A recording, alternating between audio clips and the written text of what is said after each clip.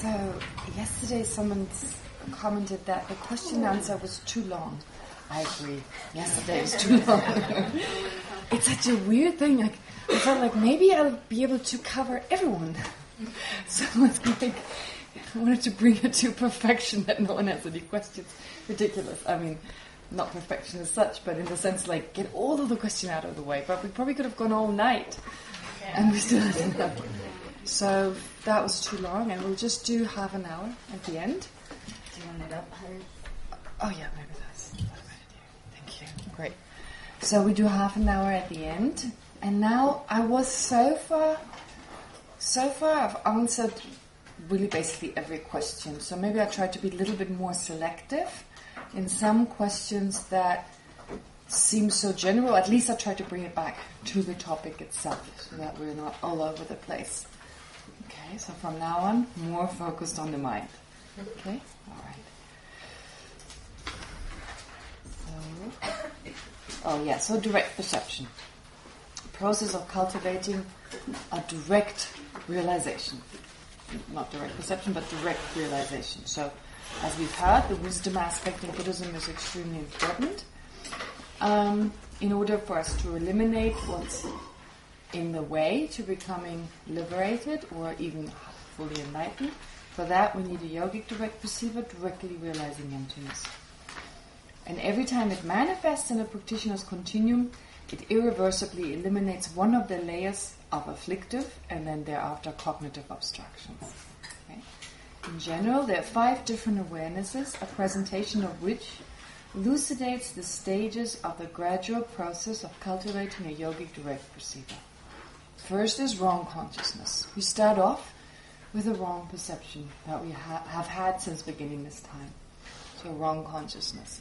And then at some point we may actually doubt that wrong apprehension in dependence on someone giving a teaching on it, us reading a book about it, someone making a comment, whatever are the causes for us suddenly doubting. Or us just suddenly, I don't know, maybe sitting down, starting to reflect upon how things appear and whether that accords with reality, and that leads to doubt, just that analysis or whatever is the cause. And then slowly that doubt,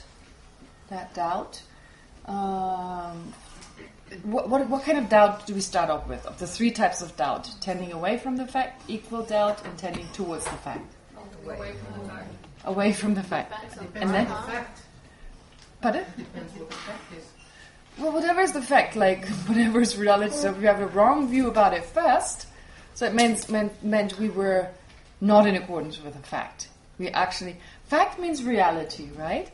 So whatever is the fact, whatever we misperceived previously with a wrong view, now slowly if we move away from that, are we more tending towards the non-fact that we used to apprehend when we had the wrong view, right? When we had the wrong view, wrong view means we were holding on to something that did not accord with reality, that was not a fact.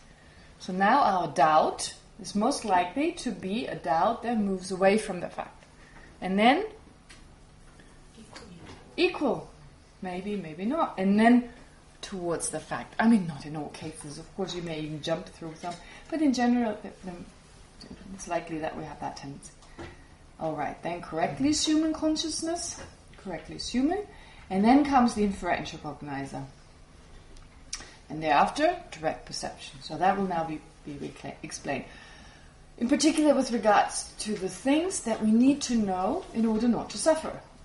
Subtle impermanence, emptiness, etc. Before we meet the Dharma, we do not have any correct consciousnesses with regard to emptiness.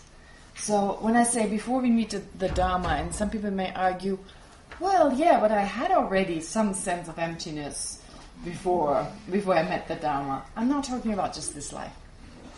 I'm not talking about just this lifetime. I don't know. I think you have to encounter some spiritual system to just come up with that on your own. It may be difficult, and even if it was in a previous life.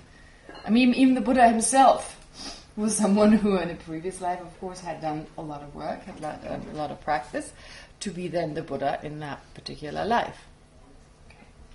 So therefore, at some point, you do need to meet the Dharma, teachings that lead you in the right directions, because we naturally, instinctively have a wrong view of reality. We innately have a wrong view. So we do not have any correct consciousnesses with regard to emptiness or even any doubt. We only have wrong consciousnesses, that is intellectually acquired or innate ignorance that apprehend intrinsic existence. Now that's new. Intellectually acquired or innate. What is the difference? Intellectually acquired and innate. There are two types of misapprehension. Not just with regard to emptiness. Any misapprehension that you may hold, and it's explained as we go along, but I might as well just say it now. Any misapprehension we have, there are two types. One is innate or inborn, and the other one is culturally or intellectually acquired. Culturally, philosophically, usually the term they use is intellectually acquired, but that means basically dependent on our culture, dependent on our upbringing, on the philosophy we follow. We may have intellectually acquired wrong views. What could you think of, like with regard to the self? Yes. Innate example of innate could be permanence. An innate sense of permanence. And what would be an intellectually acquired sense of permanence? Inherent existence. No, take the same object that you misapprehend. With regard to the self, for instance. Take the example of an inborn wrong sense of a self. What would that be? Something we're born with. I'm not going to inherent existence. Pardon? I'm not going to die. With regard to the self. No, that's a sense of permanence, not so much with the self. Okay. Right? Oh, yes. No, this innate sense, maybe I'm not going to die. Of course, that's still with permanence. But let's just take the self. Alright, so with regard to the self, a sense of inherent existence, a sense that there's a separate entity. It's a little coarser than, it's not exactly getting at inherent existence, but it arises from that innate sense that phenomena exist inherently. So a sense there's a controller mind that controls mind and body. We have this innate sense, we're born with that. And then there are intellectually acquired wrong views, which based on our innate sense that there's a separate self, gives rise to culturally, philosophically, intellectually acquired other views that build upon that first view. Can you think of something?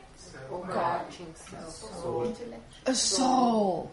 The idea of a soul. The idea of an overarching kind of universal self. What else? Pardon? Identity of ourselves, like what we are good at, what we are bad at. But that's not a wrong view. That is important. That is an important sense of identity, which doesn't necessarily deal with the exaggerated self. When you're just looking, I'm good at that, I'm not good at that, you're not necessarily exaggerating. You're just labeling, I'm good at that because your mind is good at that. I'm good at that because your body is good at that. That doesn't necessarily imply you're exaggerating the self. So the soul is already a good example. The overarching self is a good example. Think of other things. Self-independent of the aggregates. There's a self that exists independently of the aggregates. We don't have an innate sense of that, but we may develop that. What did you say?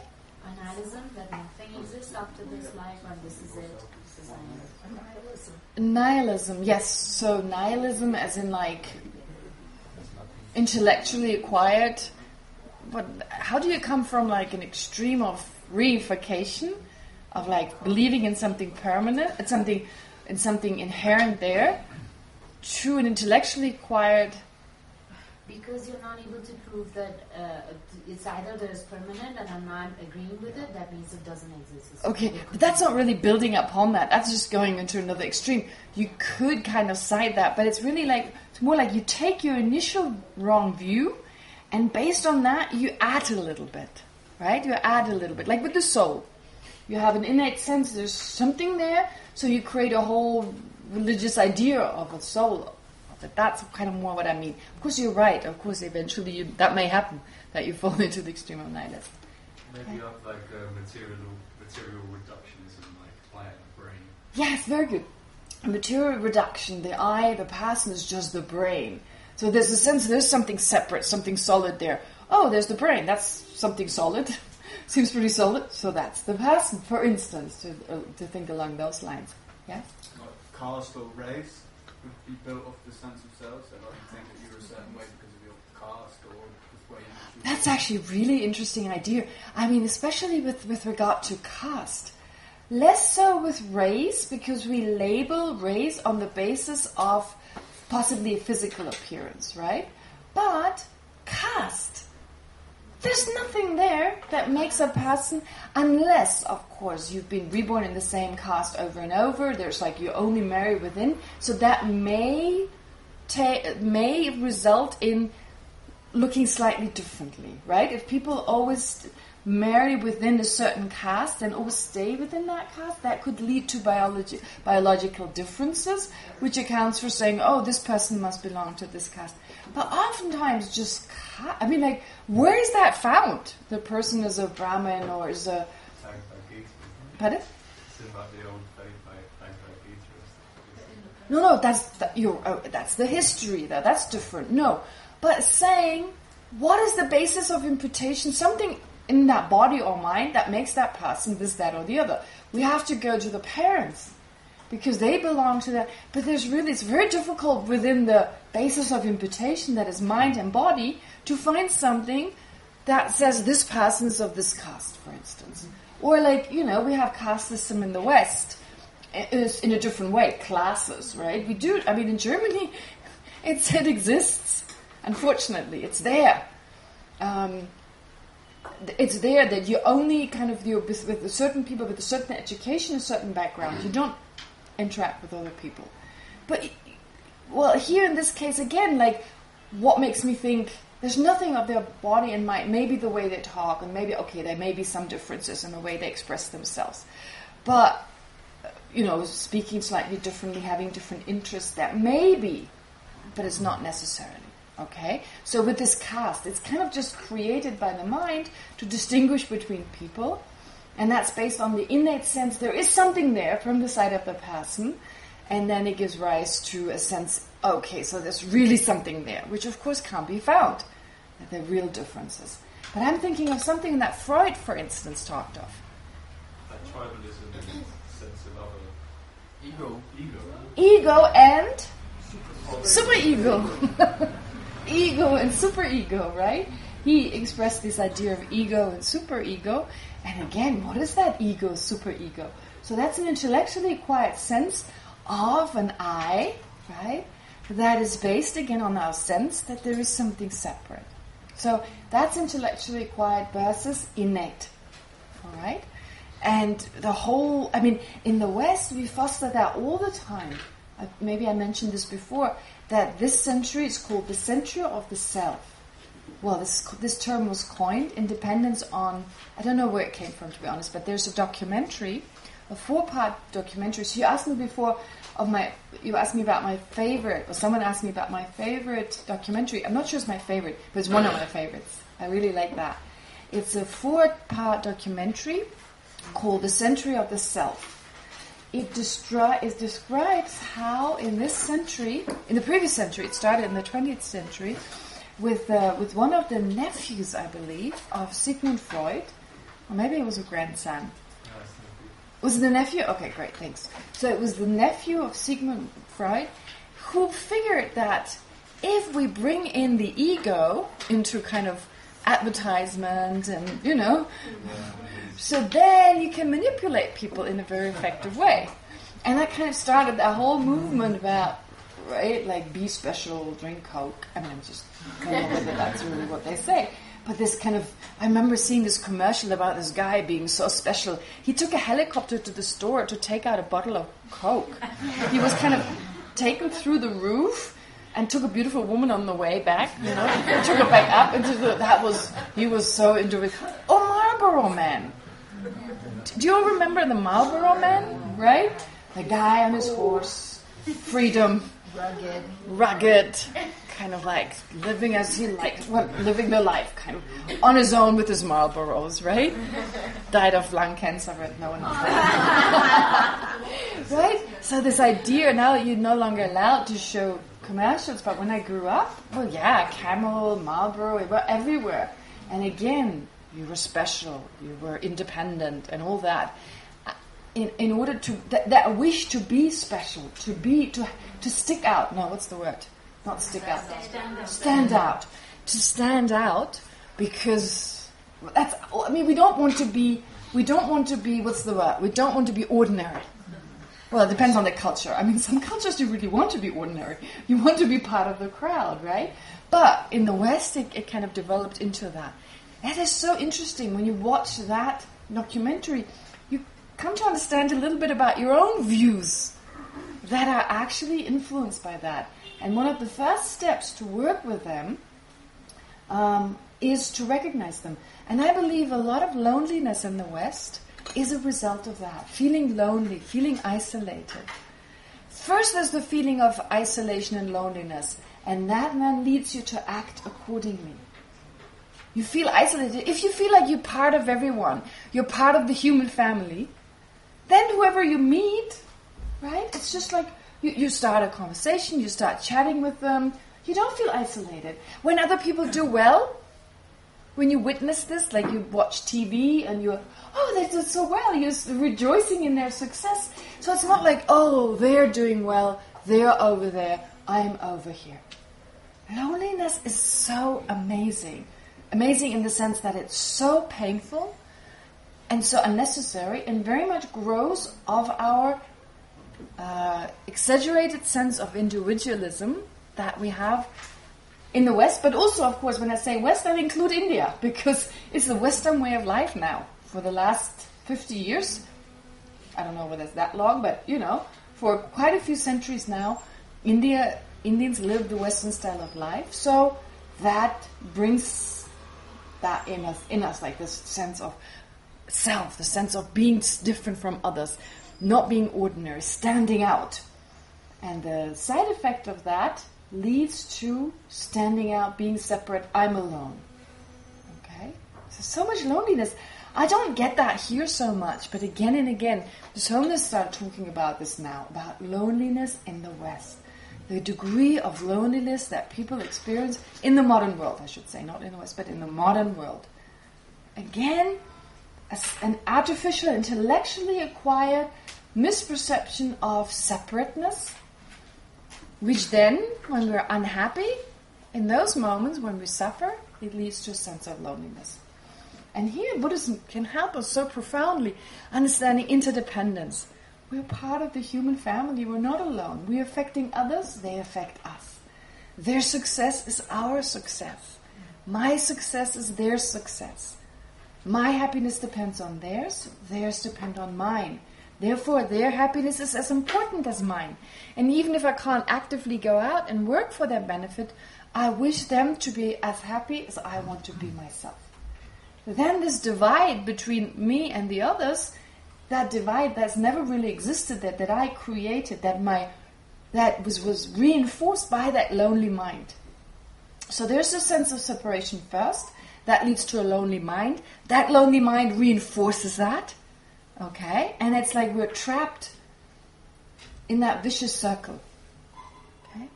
So it's very important, therefore, to learn to identify with the happiness of others, to deeply rejoice. You can't be on your own. We all know being physically alone doesn't mean you're lonely. A lot of people feel much more lonely when they're in a crowd of people. Okay? When they can't participate, when they can't...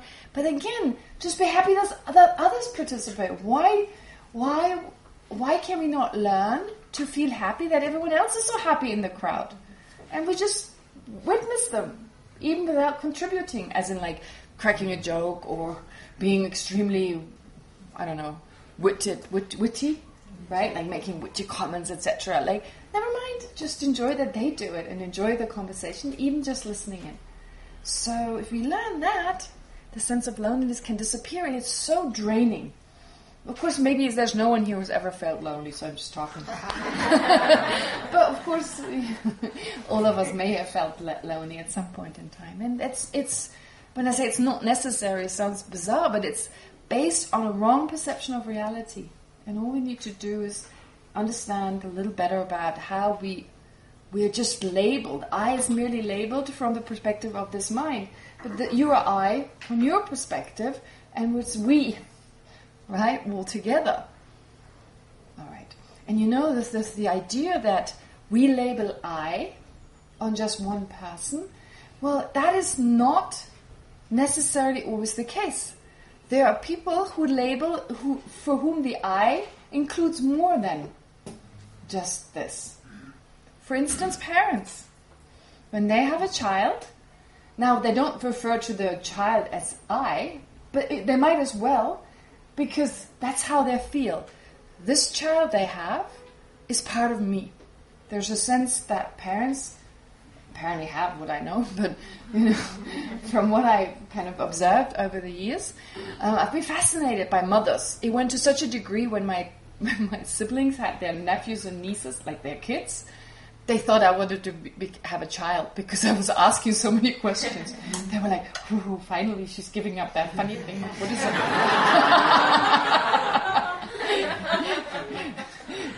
A Tibetan family, they'd be so shocked their child is like, in my family it was the other way around. They were waiting for that.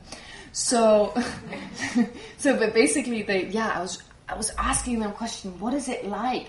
They all had their kids around the same time. So when they just had that baby, I was like, wow, they could be as selfish as it gets. Like one of my brothers, he did all these risky things, like doing this crazy ride bikes, like cycle bikes or motorbike rides, or I don't know, these crazy hikes that could potentially, result in an accident. But once he had his little girl, he stopped it because his little girl needed a father.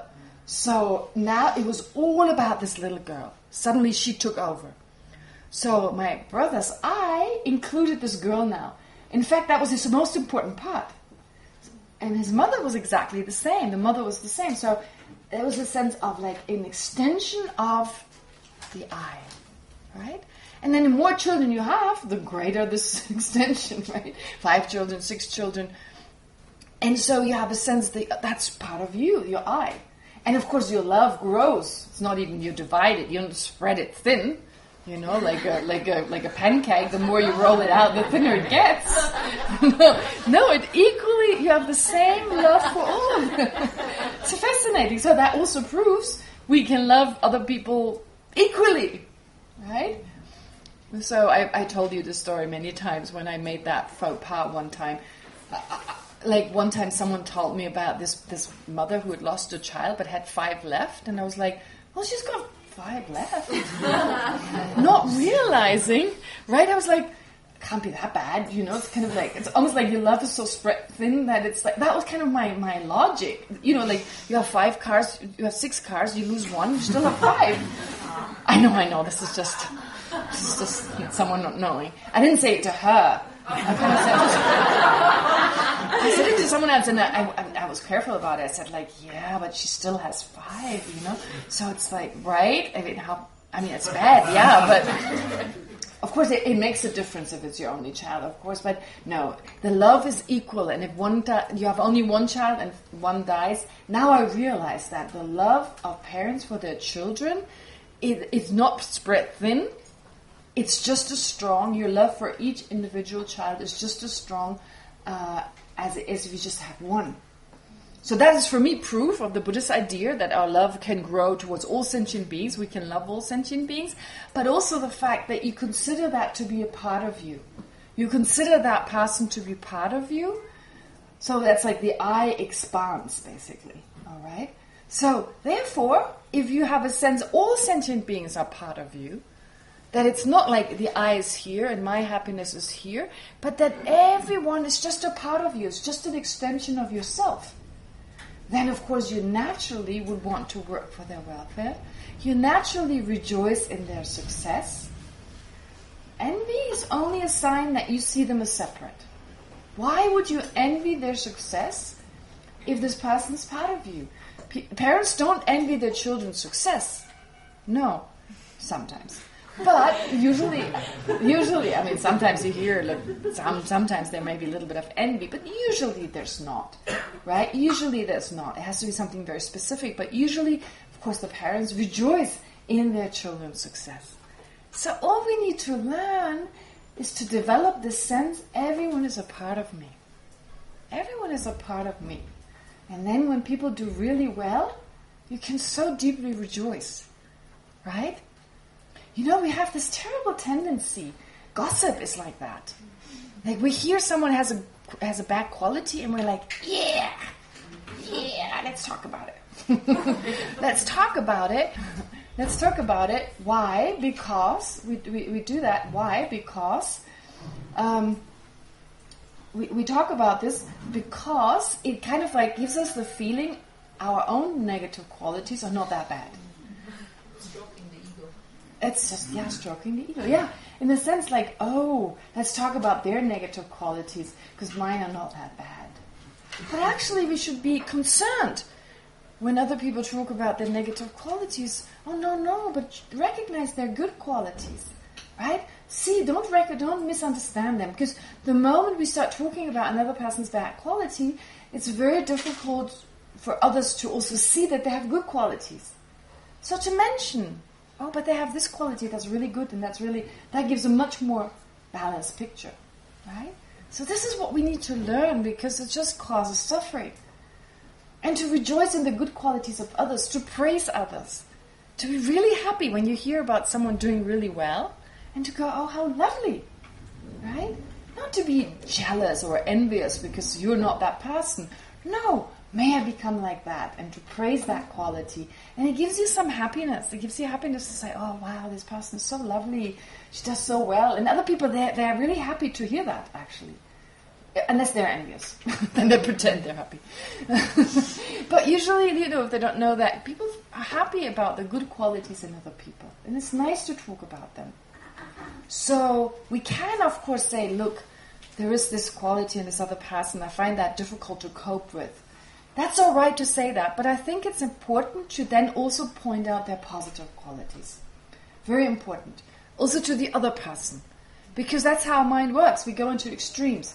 When someone talks about person X, let's take David, so person X having certain qualities, negative qualities, the other person does not have the opportunity. Oh, there's a David. I don't want to say anything about David. He's amazing. There's the David, the one of the teachers here.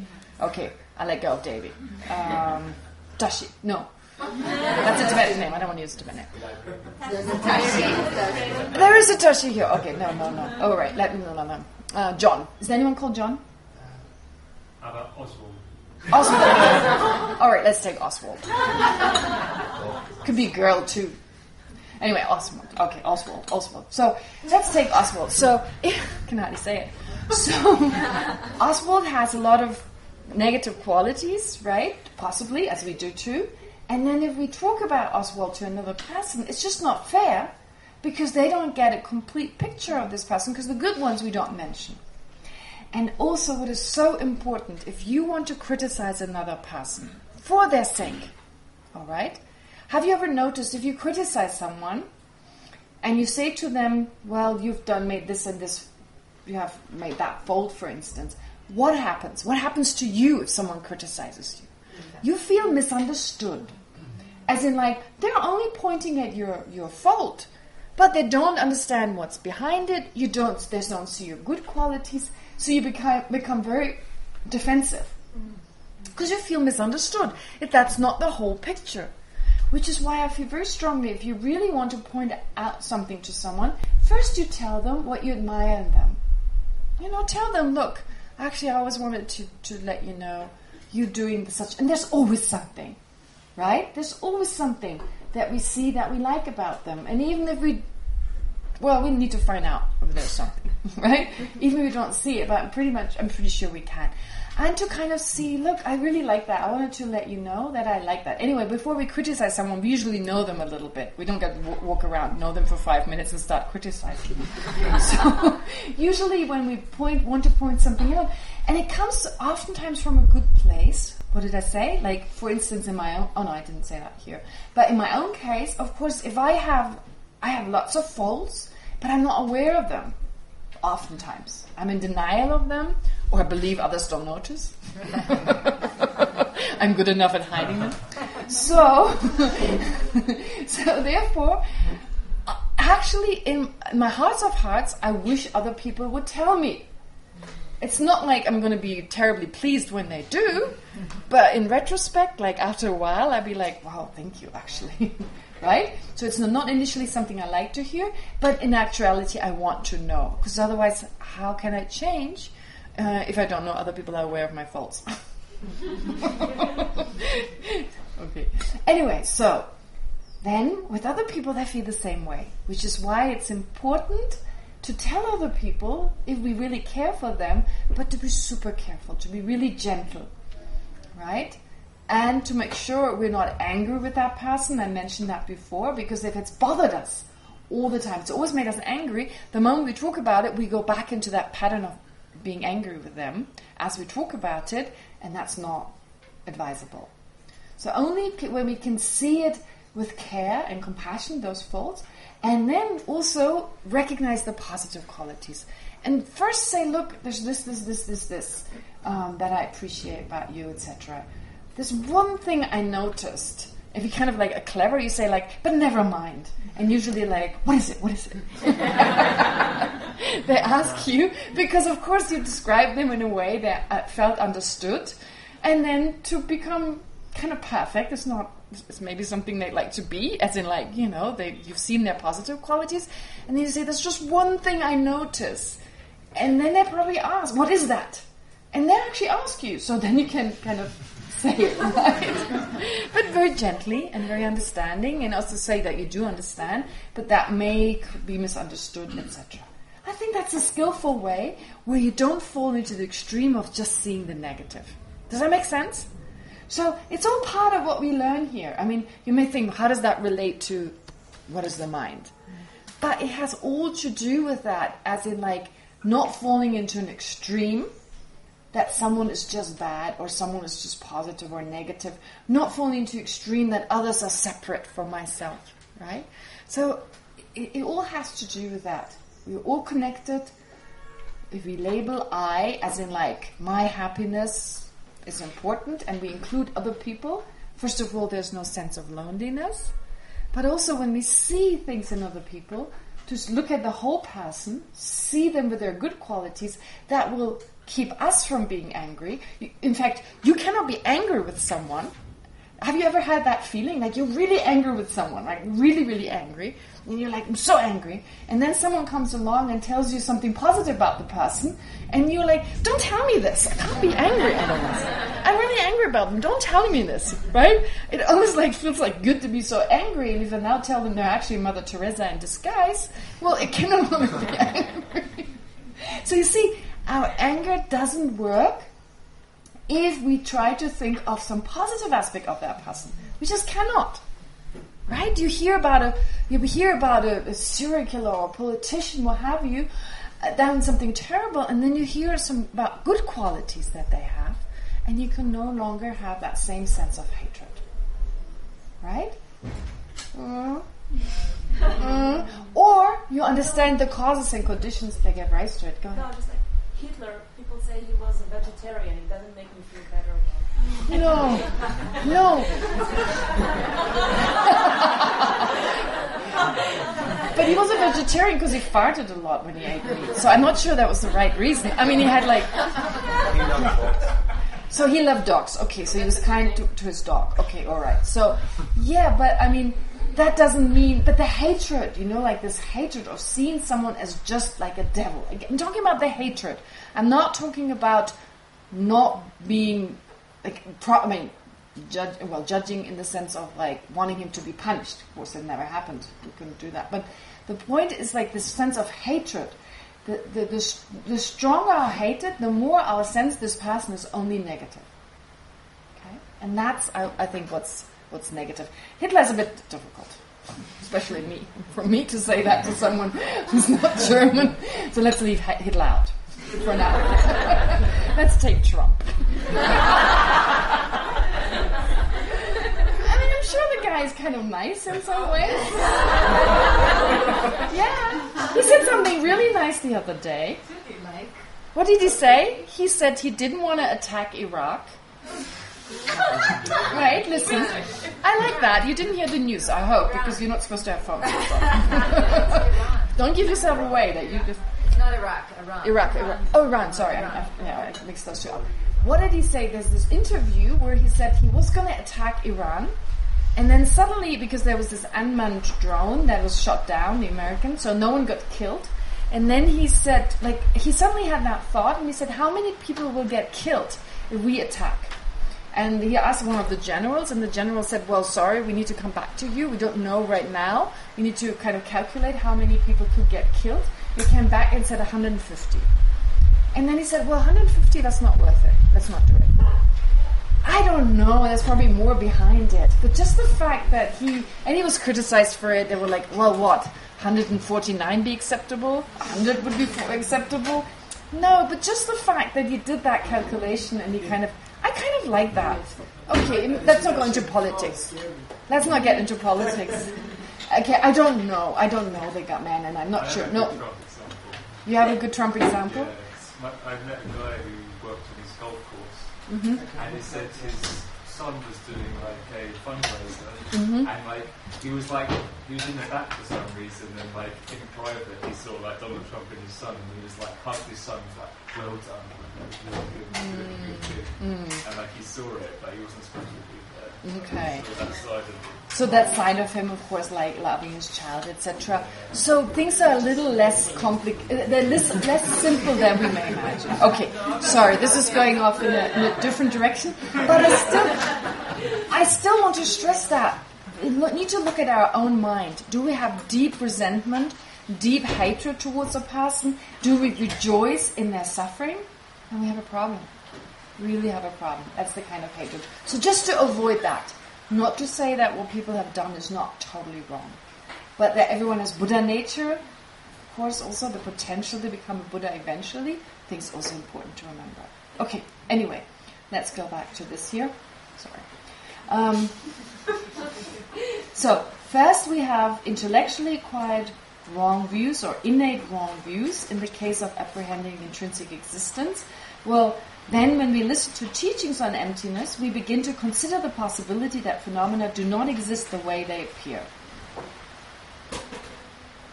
At first, we generate doubt that tends away from the fact, thinking that phenomena probably exist intrinsically.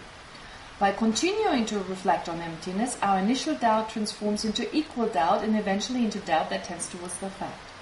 With further contemplation, our doubt then gradually becomes a correctly assuming consciousness that correctly believes or is convinced of the emptiness of intrinsic existence.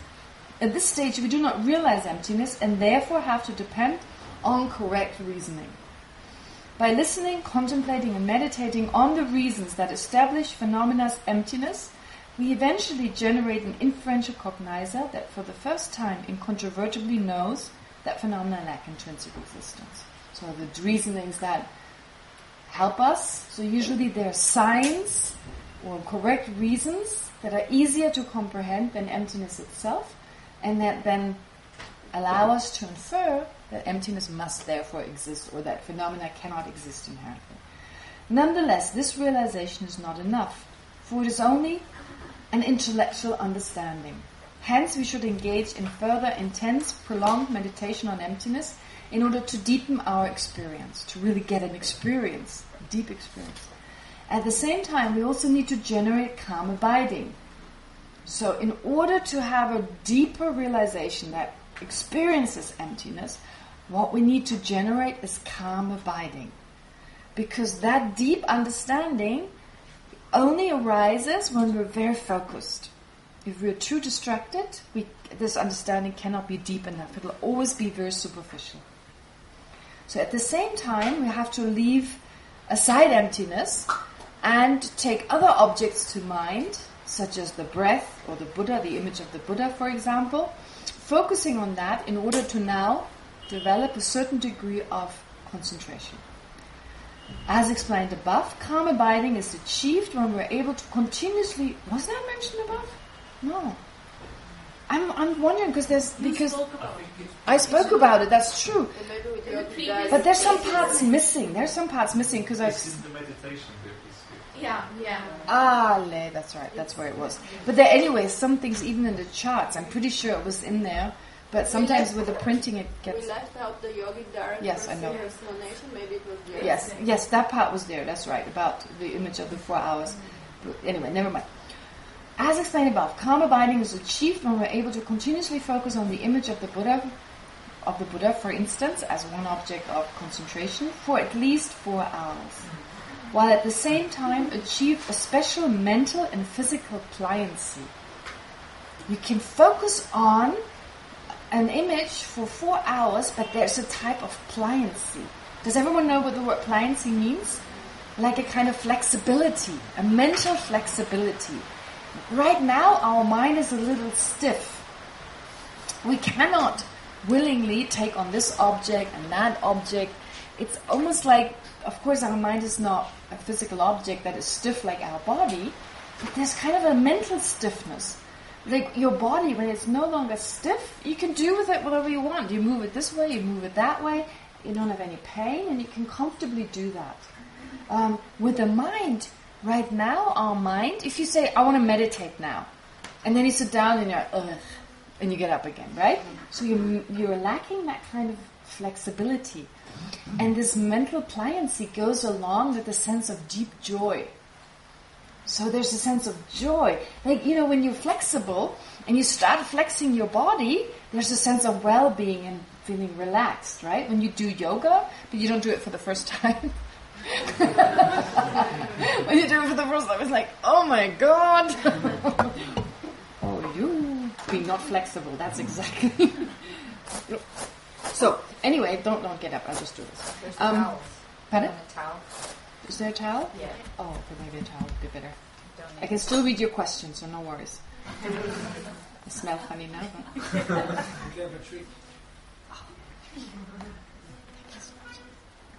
So there's no pliancy on my side. Throw things around. Thanks very much. Maybe we can dry them. Yeah, we could dry them. Thanks. All right. So anyway, with regard to this pliancy, like even with physical pliancy, if you do a little bit of yoga every day, so you may feel slightly stiff, but the moment you start moving, your mind becomes relaxed, like your body becomes relaxed. And it's almost like a blissful kind of sensation, depending on many factors.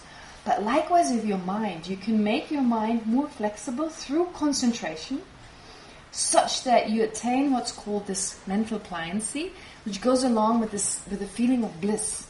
I know it was explained before. Maybe it's explained here, I don't remember now. But anyway, so it's not just the concentration. Thanks, Lucy. Yeah, I didn't want to try. Okay. So it's not just it's not just that you're focused and you have great clarity, but you can do with your mind now whatever you want. Whenever you focus the mind on, it'll remain there, and there's some sense of well-being. That's really important.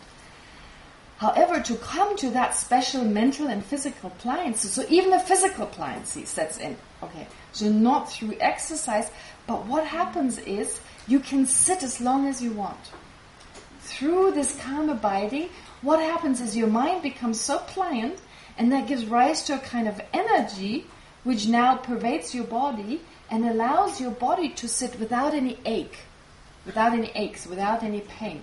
So this is interesting because sometimes when you experience pain in meditation, it is not necessarily that there is some gross physical kind of problem. It's more that energies get blocked. They can get blocked, so you suddenly get this pain in your back. Okay? And when you focus on it for long enough, it may actually be released. And suddenly it's gone. And we have a lot of those pains sometimes. Suddenly there's like an ache there. If a doctor were to check it, you can't find anything. Because there's no coarse physical basis for it. It's only blocked energy. Right? So this is through meditation. If you do that, the blocked energies in your body are released, oftentimes. So when you have pain in your shoulders, sometimes it's because of the energy your muscles cramp together. But in other cases, that may not be the case. So you have pain, and a lot of it can be released, like through, for instance, what do you call that? Acupuncture, yeah. Acupuncture, the Tibetans call it sikap. So acupuncture, through acupuncture, you release those blocked energies. So that's a very interesting idea. Through meditation, you can actually work with the energy in your body and be more flexible, be more pliable, if you like. More flexible, that's probably a better word. Okay. However, initially we have to alternate. To come to that calm abiding and bring that together with our understanding of something, we need to initially, so this is what we try to do here actually. Not only do we want to be focused, but we want to bring our understanding, our analytical mind, together with calmness. So that sounds a little bizarre, because usually our analytical mind is distracted, if you like, because we go from here to there. Analysis means we're going back and forth between objects, which seems to be in contradiction to calm abiding. But you can analyze in a very subtle fashion and still be single-pointedly focused. So they describe that your mind becomes like a fish that's underneath the water. The water is your mind in general. The mind is first still, and your analytical faculty is moving like a little tiny fish underneath the surface without disturbing the surface. Right?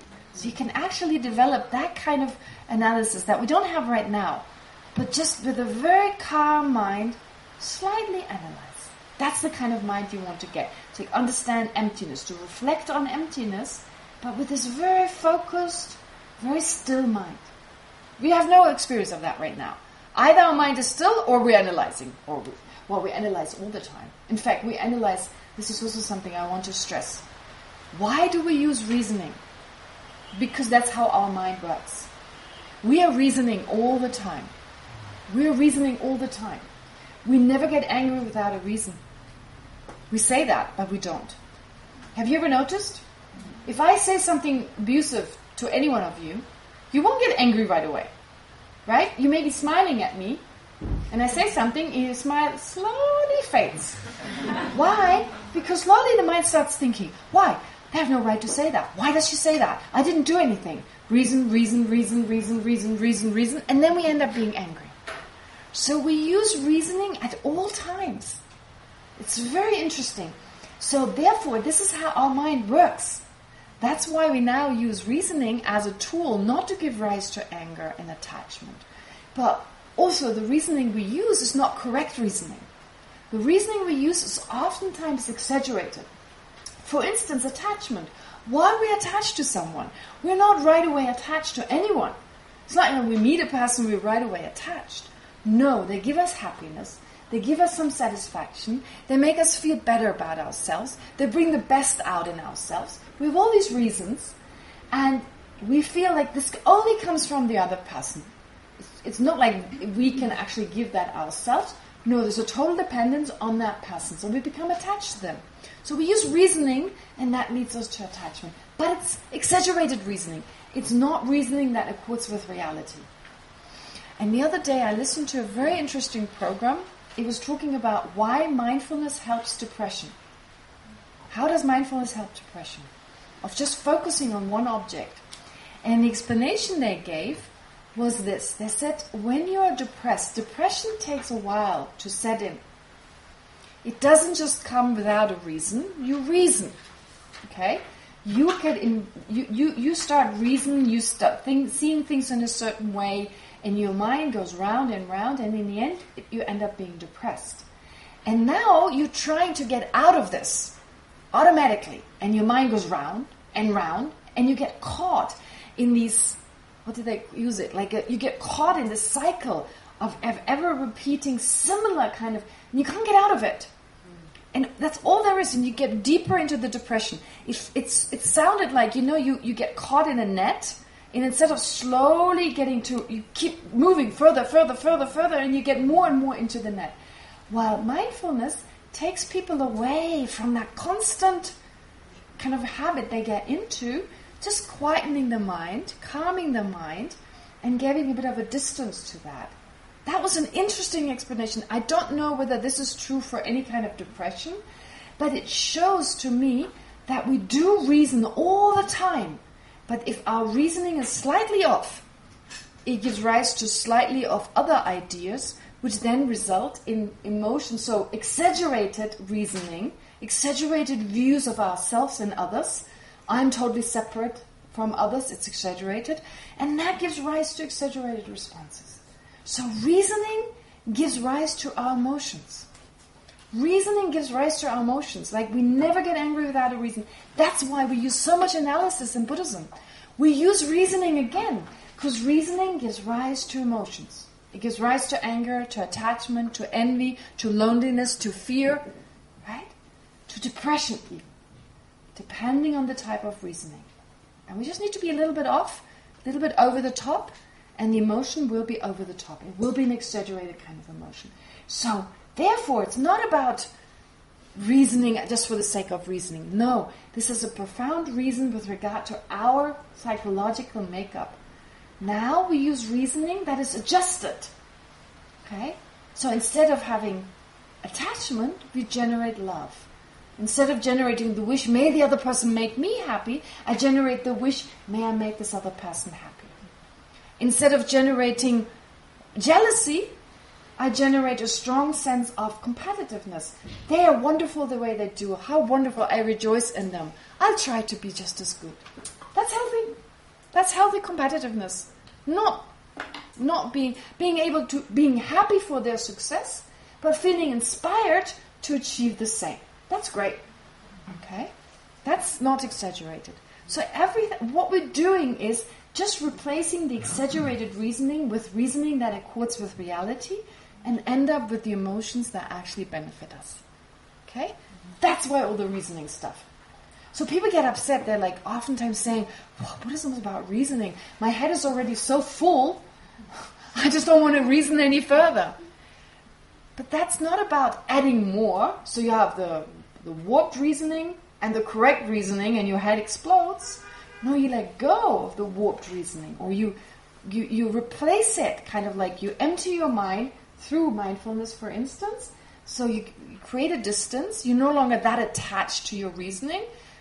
You create a new habit of just letting go through mindfulness, just watching and experiencing. And then gently you bring in this other reasoning. Gently. Right? And then you have the reward will be feeling better. Maybe generating love and acceptance for yourself. That motivates you. Oh, I want to do more of that. And again, you go back. And slowly, through analysis, that's why analytical meditation is so important. You can't force love and compassion. You can't be angry without reasoning.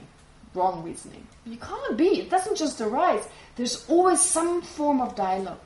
Yeah? Someone bothering you, you're just feeling crappy, or whatever it is, there's always a reason for you getting angry. So important. Don't ignore analytical meditation. I feel very strongly about this. And here, of course, it talks about reasoning as a method to understanding reality, that is emptiness. And of course, then remove these disruptive emotions for good. So what we are dealing with right now is a temporary measure, a temporary solution, a band-aid. But that's still important, because with that we prepare the way for a more final solution. All right. So therefore we apply reasoning, and then an inferential cognition arises, and then slowly we generate calm abiding. Okay.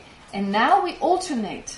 So once we have a correct understanding of reality, with a sense of, with some concentration, and now to make our understanding of emptiness even more focused, because we're up against a very powerful mind that is grasping at inherent existence, we need to cultivate a very forceful antidote.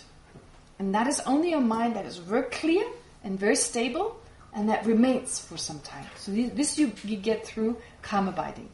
So initially you alternate calm abiding and the analytical meditation apprehending emptiness, because initially you are unable to operate them simultaneously. You can't be analyzing. So what you do is you do calm abiding and switch very quickly to analyzing. So your mind was still calm because of the calm abiding. You start analyzing and it grows disrupted. Then you go back to the calm abiding. The moment you notice it's disrupted, it's no longer like a fish in the ocean, it's more like a shark or a whale, right? Disturbing the surface. You go back to calm abiding, letting go of emptiness, going back to the breathing. So let's say you take the breathing. Going back to the breathing. Okay, the mind grows calm. When you have reached the calmness, you go to analysis. The mind is still calm, right? You analyze, it grows coarser again. And you go back, alternating, back, forth, until you're actually able to keep that calmness, the calmness that comes from focusing on the breath. You retain that calmness, but you're still focusing on emptiness, which would usually disturb your mind. Not disturb as a negative disturb, but will not allow you to be as calm and focused. Okay, there'll be a sense of disruption. Until eventually, that calmness, the same calmness with which you focus your breathing, you can do that for 4 hours now, right? So you have calm abiding, of course I need to stress that. You now utilize emptiness and you can do that for 4 hours. Now when you have those two, that is called, when you have both, it's called a union of calm abiding and special insight, taking emptiness as the object. It's terribly long, but it makes sense. I just want to know if it has to be unbroken, the concentration. Has to be. Well, eventually it would be good, but at the beginning it may be hard to have that as part of the process, right? But we'll talk. You have the chance to ask questions about that later. Sorry, I took one that's not fair. Is it like it has to be exactly 4 hours? No. 3 hours and 59 minutes, I'm pretty sure. This is just a rough measurement. I don't know. It could be a little bit more, a little bit less. I don't know why it's 4 hours, actually. Okay. So, however, initially we have to alternate calm abiding and the analytical meditation apprehending emptiness, since we're unable to operate them simultaneously. But with longer practice, we gradually cultivate a meditative stabilization that is a union of calm abiding and special insight, and that realizes emptiness conceptually. Does that make sense? So the mind is so focused, so calm. You don't get exhausted. 4 hours, wow, of that. No exhaustion. Okay. At this point, we must strive to attain a direct perception. So once you have that conceptual mind, the mind is now so focused, so calm, but you have to go via the meaning generality. It's still through that you perceive emptiness. Now, through concentration, you make that disappear, and you have a direct experience. Okay? So, again, no experience that we can compare that to, except for a sense perception, but that's already there. We don't have to meditate on that. And this is only where we rely on the great meditators who have had that experience. Okay. At this point, we must strive to attain a direct perception of emptiness that actually has the power to irreversibly eliminate ignorance, etc. So that's the kind of mind. This is like a high-powered vacuum cleaner. Right? Oops. Yeah. So, hence we engage in even more meditation so that the generic image, meaning generality, of the conceptual meditative stabilization that realizes emptiness eventually fades away, and the conceptual mind transforms into your yogic direct perceiver.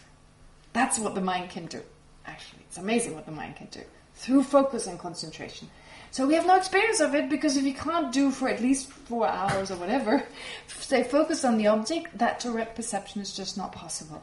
But in these days, this day and age, it seems impossible, because of course we are more disrupted than we used to be.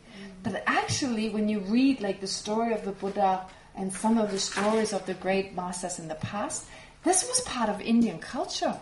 As in, like, there were a lot of people. It was not required of everyone to live a family life. So when they became renunciates and they went off to become a spiritual person, they engaged in these incredible meditations where they could do the most amazing things. I mean, flying in the air it's not like just made up. Because you start to be able to control the energy in your body. If you can control the energy of your body, you can control, well, where you are right now. I mean, being able to walk over water, it's all over. There are lots of explanations how that works with your mind. Because again, you start to control not just the energy in your body, but the one around you. It's with this very focused mind. So these special feats of being able to, I mean, even nowadays, some people can walk over fire and not get burnt. Because they're focused on something specific. And again, the energy in our body is just as important as all the other parts in our body. And you can actually avoid being burnt if you focus your mind in a special way. So many of us believe that. Or that you lie on a thing of nails, like you don't get, your skin doesn't pierce. If I lie on that, I'll be gone. I'll be like a thief. But other people, they can do that, right?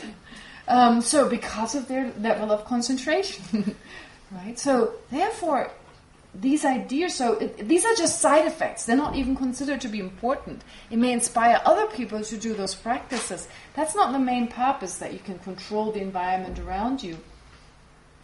There are many stories, like even being able to make rain. There are all these stories of these lamas. I remember that one story, Lama Zopa made some rain, and it took a while, and there was no rain, and then at some point there was just this cloud, it was just raining above. And his students were there, and there was just rain there. I mean, maybe it was a coincidence that just in that moment that rain cloud came up. But there are lots of stories. There's so many stories. I told you these visa stories, like there are other stories of, well, never mind. I will eventually, yes, I will, but not when we have more time. I want to finish the material first. So there's so many stories, and you hear one and you don't believe it, but you hear 10 from different people who have no reason to lie to you, and then you have your own personal experience. You have your own experience.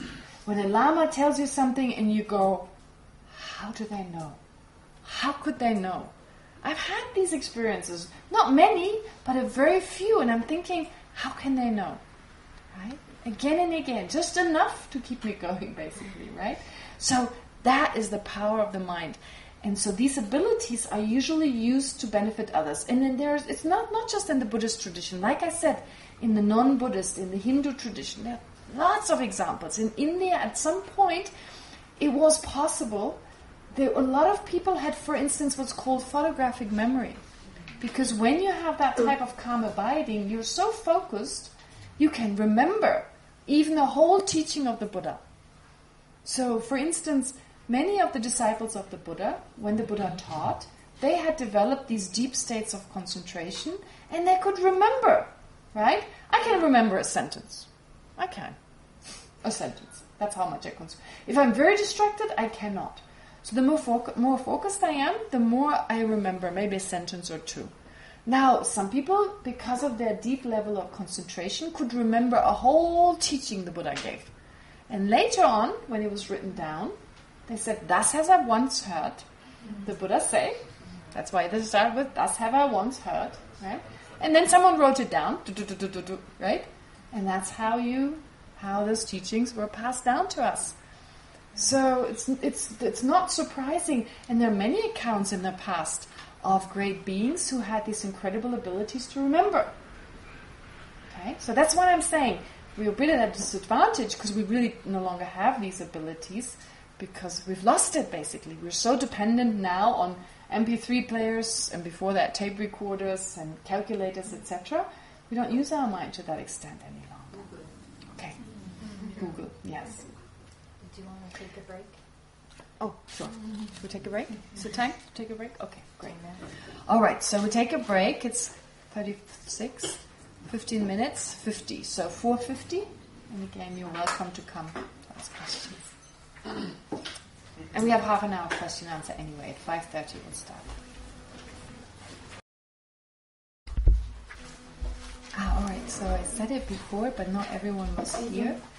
Someone has actually said that this becomes very noisy in here, so maybe we can try to make it a quiet zone and not talk in here. So for those people who would like to be in silence, and now outside is kind of a silent zone, but we only have 4.5 days left. 3.5 days left.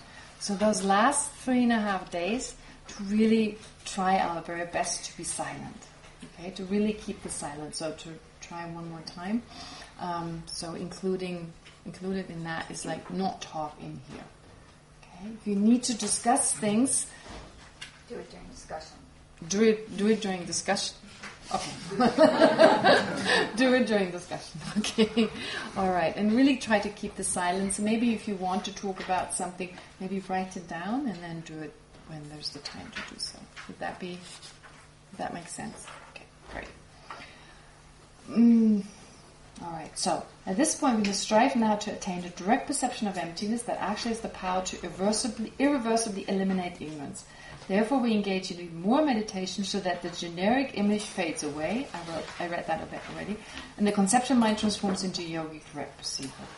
The yogic direct perceiver that directly realizes emptiness is the only awareness that can irreversibly eliminate all our shortcomings.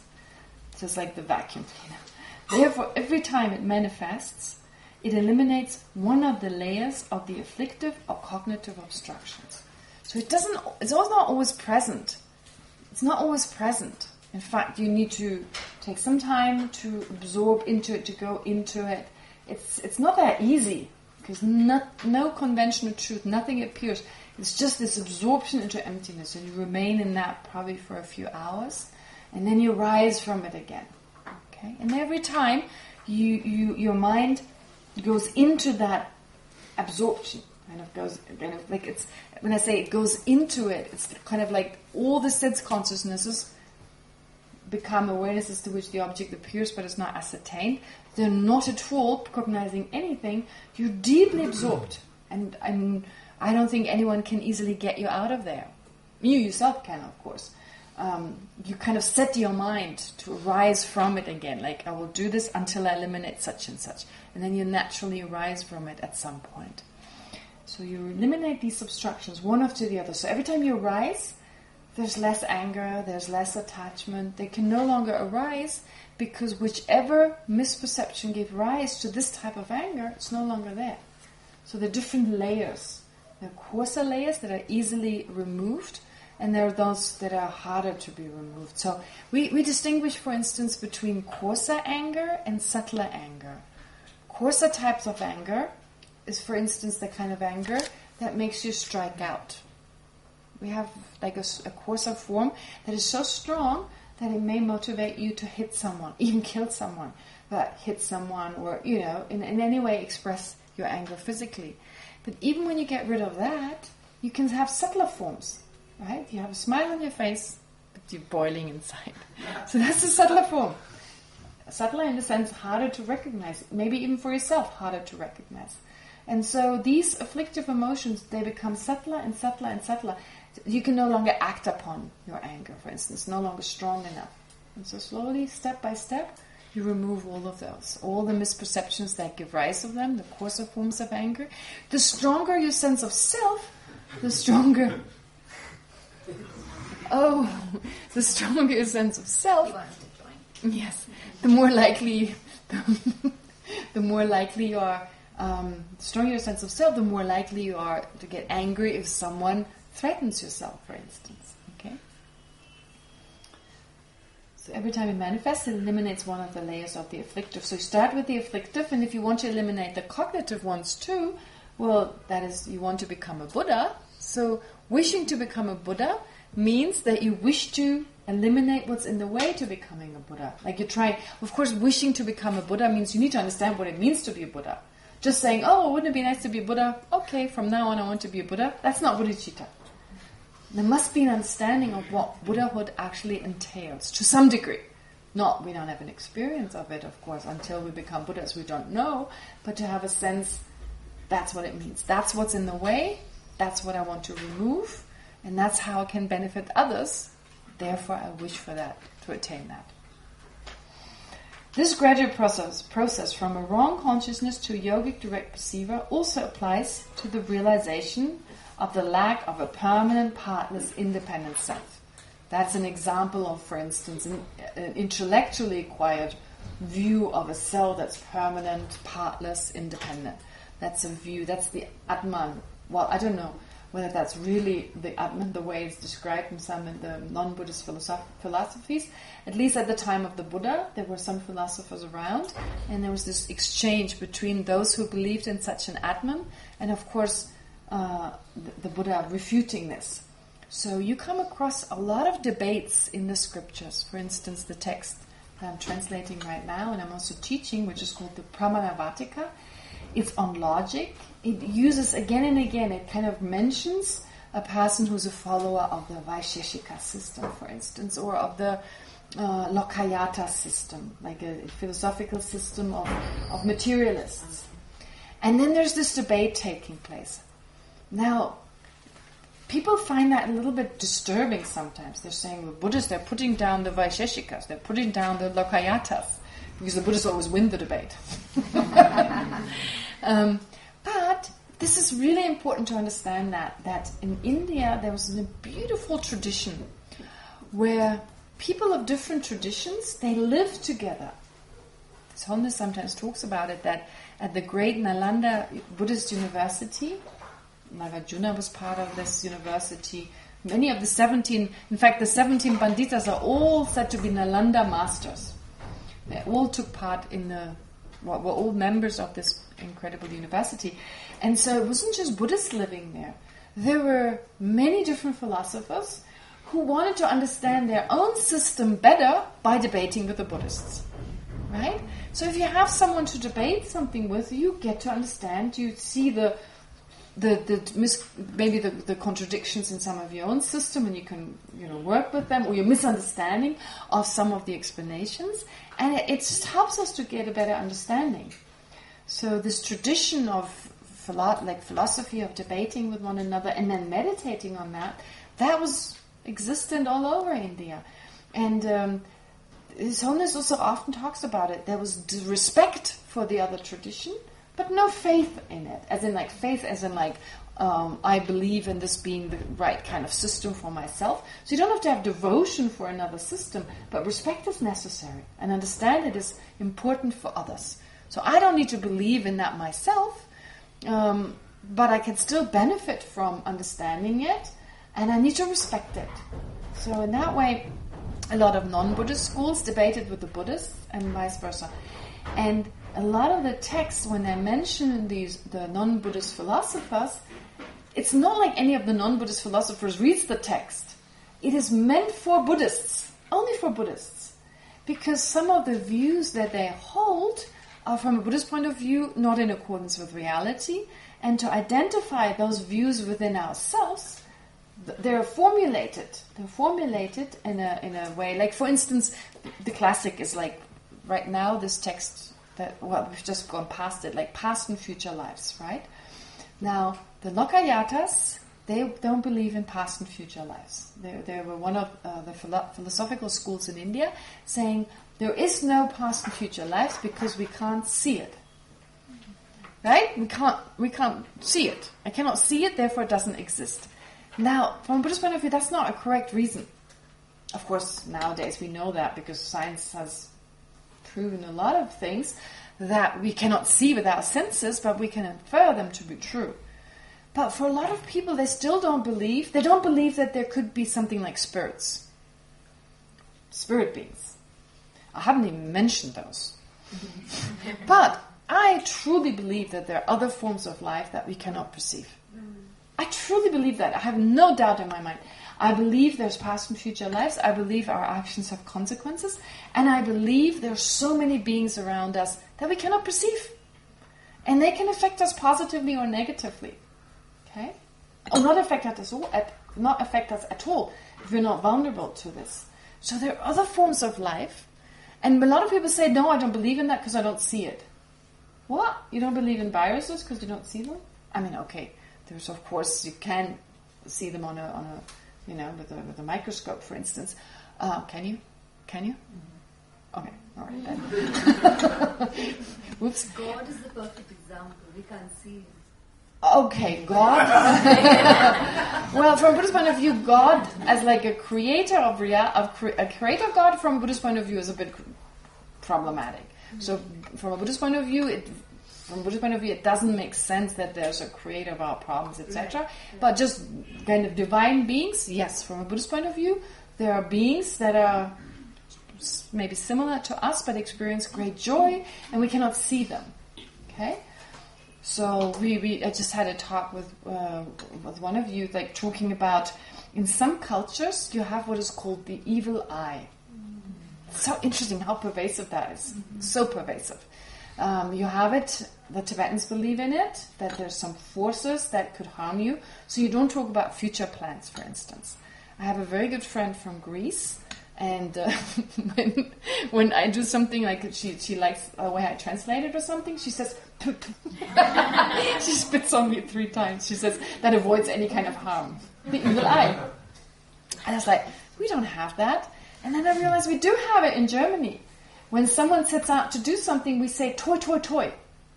It's like tut, tut, tut. Right? So when someone does something for good luck, so to make sure that nothing comes into their way, you say toi, toi, toi.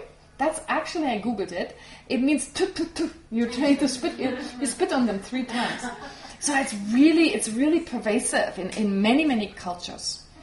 And it comes, I don't know where it originated from, but it's definitely based on the idea that you can be harmed, of course, by other human beings.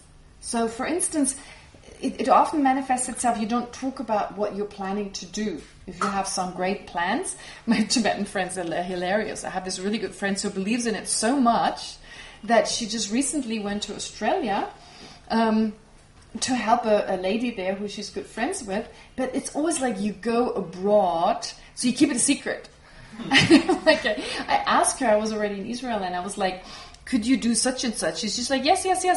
And then she's like, sorry, I can't do it. I'm leaving tomorrow. And I'm like, oh, I forgot. That's a possibility. You could leave any moment. And you wouldn't talk about it because of that whole... Right? I joke with her. I make jokes like, could you maybe tomorrow kind of give me a call? Oh, well, maybe you're in Australia tomorrow. How do I know? So we joke about it now. But she keeps it a secret. She doesn't tell me. And she doesn't tell anyone. Not only the people she needs to know to get the visa, for instance, and then she goes because they see it like as an obstacle. Other people may get jealous or whatever, may harm you in that way. So I don't know whether that's always. It can be a superstition, as in like no one will harm you. It's not going to happen. But it can. I mean, sometimes we have big plans. Other people don't like it, and they may actually try to avoid that happening. So that's a possibility. People may get jealous. You want to do something, and if they really dislike you, they could actually get into your way. But there's also this idea of other forces that can harm you. And oftentimes you become vulnerable to other forces when you have a lot of fear, when you have a lot of doubt, fear and grief, I believe it is. And we have oftentimes fear of the future when something arises. So the sense you keep it secret not to attract these forces. I don't know whether we're really that vulnerable to them, but there are a lot of stories. There are a lot of stories from people who are. I tell you one small story of this girl who was. She was harmed by what's called spirit harm. It's called like if you live in an area where there's strong belief in them, they become stronger because they. I don't know how to say it. Like in some areas, like in Ladakh, in Zanskar, they actually believe very strongly in these spirits and they feed them. They kind of symbolically give them food, right? So I'm not sure they're really feeding them, but the point is they really believe in them and they create a strong connection to these beings. And they can actually affect them. And so that is true also in other areas. So people are more receptive to be harmed by those beings. There's a way you can protect yourself from it. But in this case, it was a young girl who was really good in school. Really, really good. So she was doing really well and was supposed to finish high school. And then this spirit harm. There was some karmic connection with a being and it started harming her. Now, how do I know that? Because she moved in with her mother in the next building. And she looked really sweet. And her mother was also like very quiet, beautiful kind of person. And this girl was so hilarious. She would go out on the balcony and talk to the monks, like really using dirty words. Whenever a monk walked past, she'd be like, come on, let's fool around. I learned all these dirty words from her, like shouting all the time from the... the monks just thought it was hilarious. They walked past, like Namgyal monastery monks, and her mom would always pull her in, like, come inside. They were from Sikkim, but Tibetan. And they were waiting for His Holiness to come back to help her remove the spirit harm. And she was really she looked really, when she was calm, she looked she was very humble, and her mom did too, like a shy person. But then she'd have these episodes, just screaming out on the balcony and going crazy, and especially with the monks, Every time like 2 monks would walk past, she would say the most hilarious things. And we were all waiting for His Holiness to come back. And then finally His Holiness came back. Right away, they got an audience with His Holiness. And His Holiness, so she told the Tibetans around, the mother did something with her, and said that was spirit harm. And I saw her the next day. They were there for another week. She never did any of that again. She was very quiet. She didn't remember any of what she had done. Right? So this was, I don't know. I mean, she was not taking, I don't know whether she took medicine and so forth, but I don't think so. They were just waiting for His Holiness. And His Holiness did some ritual, and she was okay. Right? So... Around here, it's not so rare. No. Often people go to Lavagipala, and then they go to Namgyal Monastery. Yes. So you see it. Yes, it's quite natural. Yes. I remember I used to live in a building next door. It's called Elysium House. It's no longer you can no longer live there. It's part of the Vipassana Center now. And it belonged to a German lady called, forgot her name. Lisa. Anyway, she was elderly, and she bought the property in 1970 when it was very cheap for like $20,000 or something. Beautiful property, old British house. And she told me the stories. Like, I lived in that building. I had a room as part of the property. And because she was German, my father once came to visit, and my father and her became good friends. So she told us all these stories. We'd be sitting on the balcony, and she talked about how His Holiness would pass by and have a tea on her balcony. Those were the days. All these high lamas that lived all over. There were no tourists here, only Tibetans, like newcomers. His Holiness wasn't known in the world. I mean, only by the Tibetans, but there were not that many Tibetans, and so forth. Anyway, and she also talked about one room in that building that they could never warm it up, and that she had a tiny dog, and it wouldn't go in there. And a lot of the local children here, Kata was the driver, he was very close to her. His brother Ashok and Kata, they grew up, and she took care of them. So many of the local children would go there and play there and say they would see a woman. They saw a woman. So there was just this lady, like a kind of whitish, kind of transparent kind of woman. They would see this woman, and they would always talk about it. Anyway, but she didn't know what to do with this room, because no one wanted to stay there. It freaked them out. It was always cold. The dog wouldn't go in there. So one day she asked Ling Rinpoche, His Holiness's personal teacher, to come over. With a translator, she explained, there's this room. I don't know what to do. And he said he'll meditate on it, or he'll kind of make an observation. And then he reported back. He said, he asked, I think that's how it went, like, did someone die in this building? And she said, yes, this building was destroyed during the 1905. There was a huge earthquake here that flattened the whole area. 20,000 people died, and the rest left. That's why the British left from here, because they were mostly killed. So there's this huge earthquake, I think 8 point whatever on the Richter scale. So a lot of buildings were destroyed, and this building was too, and the whole family was killed. So mother, father, they were British, and their 2 children.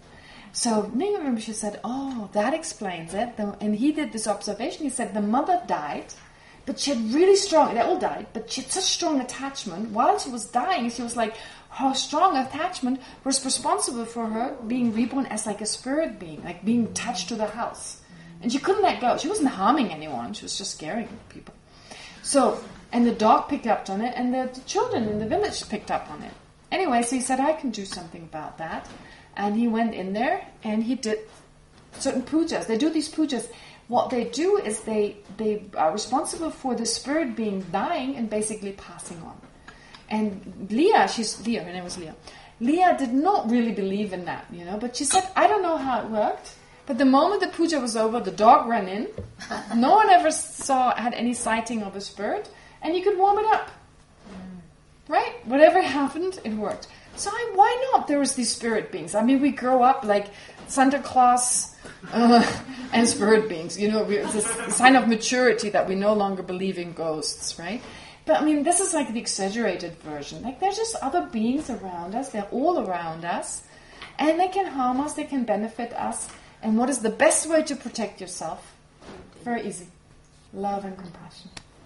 You can actually, if you generate love towards all beings, even those spirit beings, you would never harm anyone if they really loved you, right? So love protects you from anything. This is why the Tibetans always say, generate love, generate compassion. When you feel there's some force that harms, just generate deep love for them.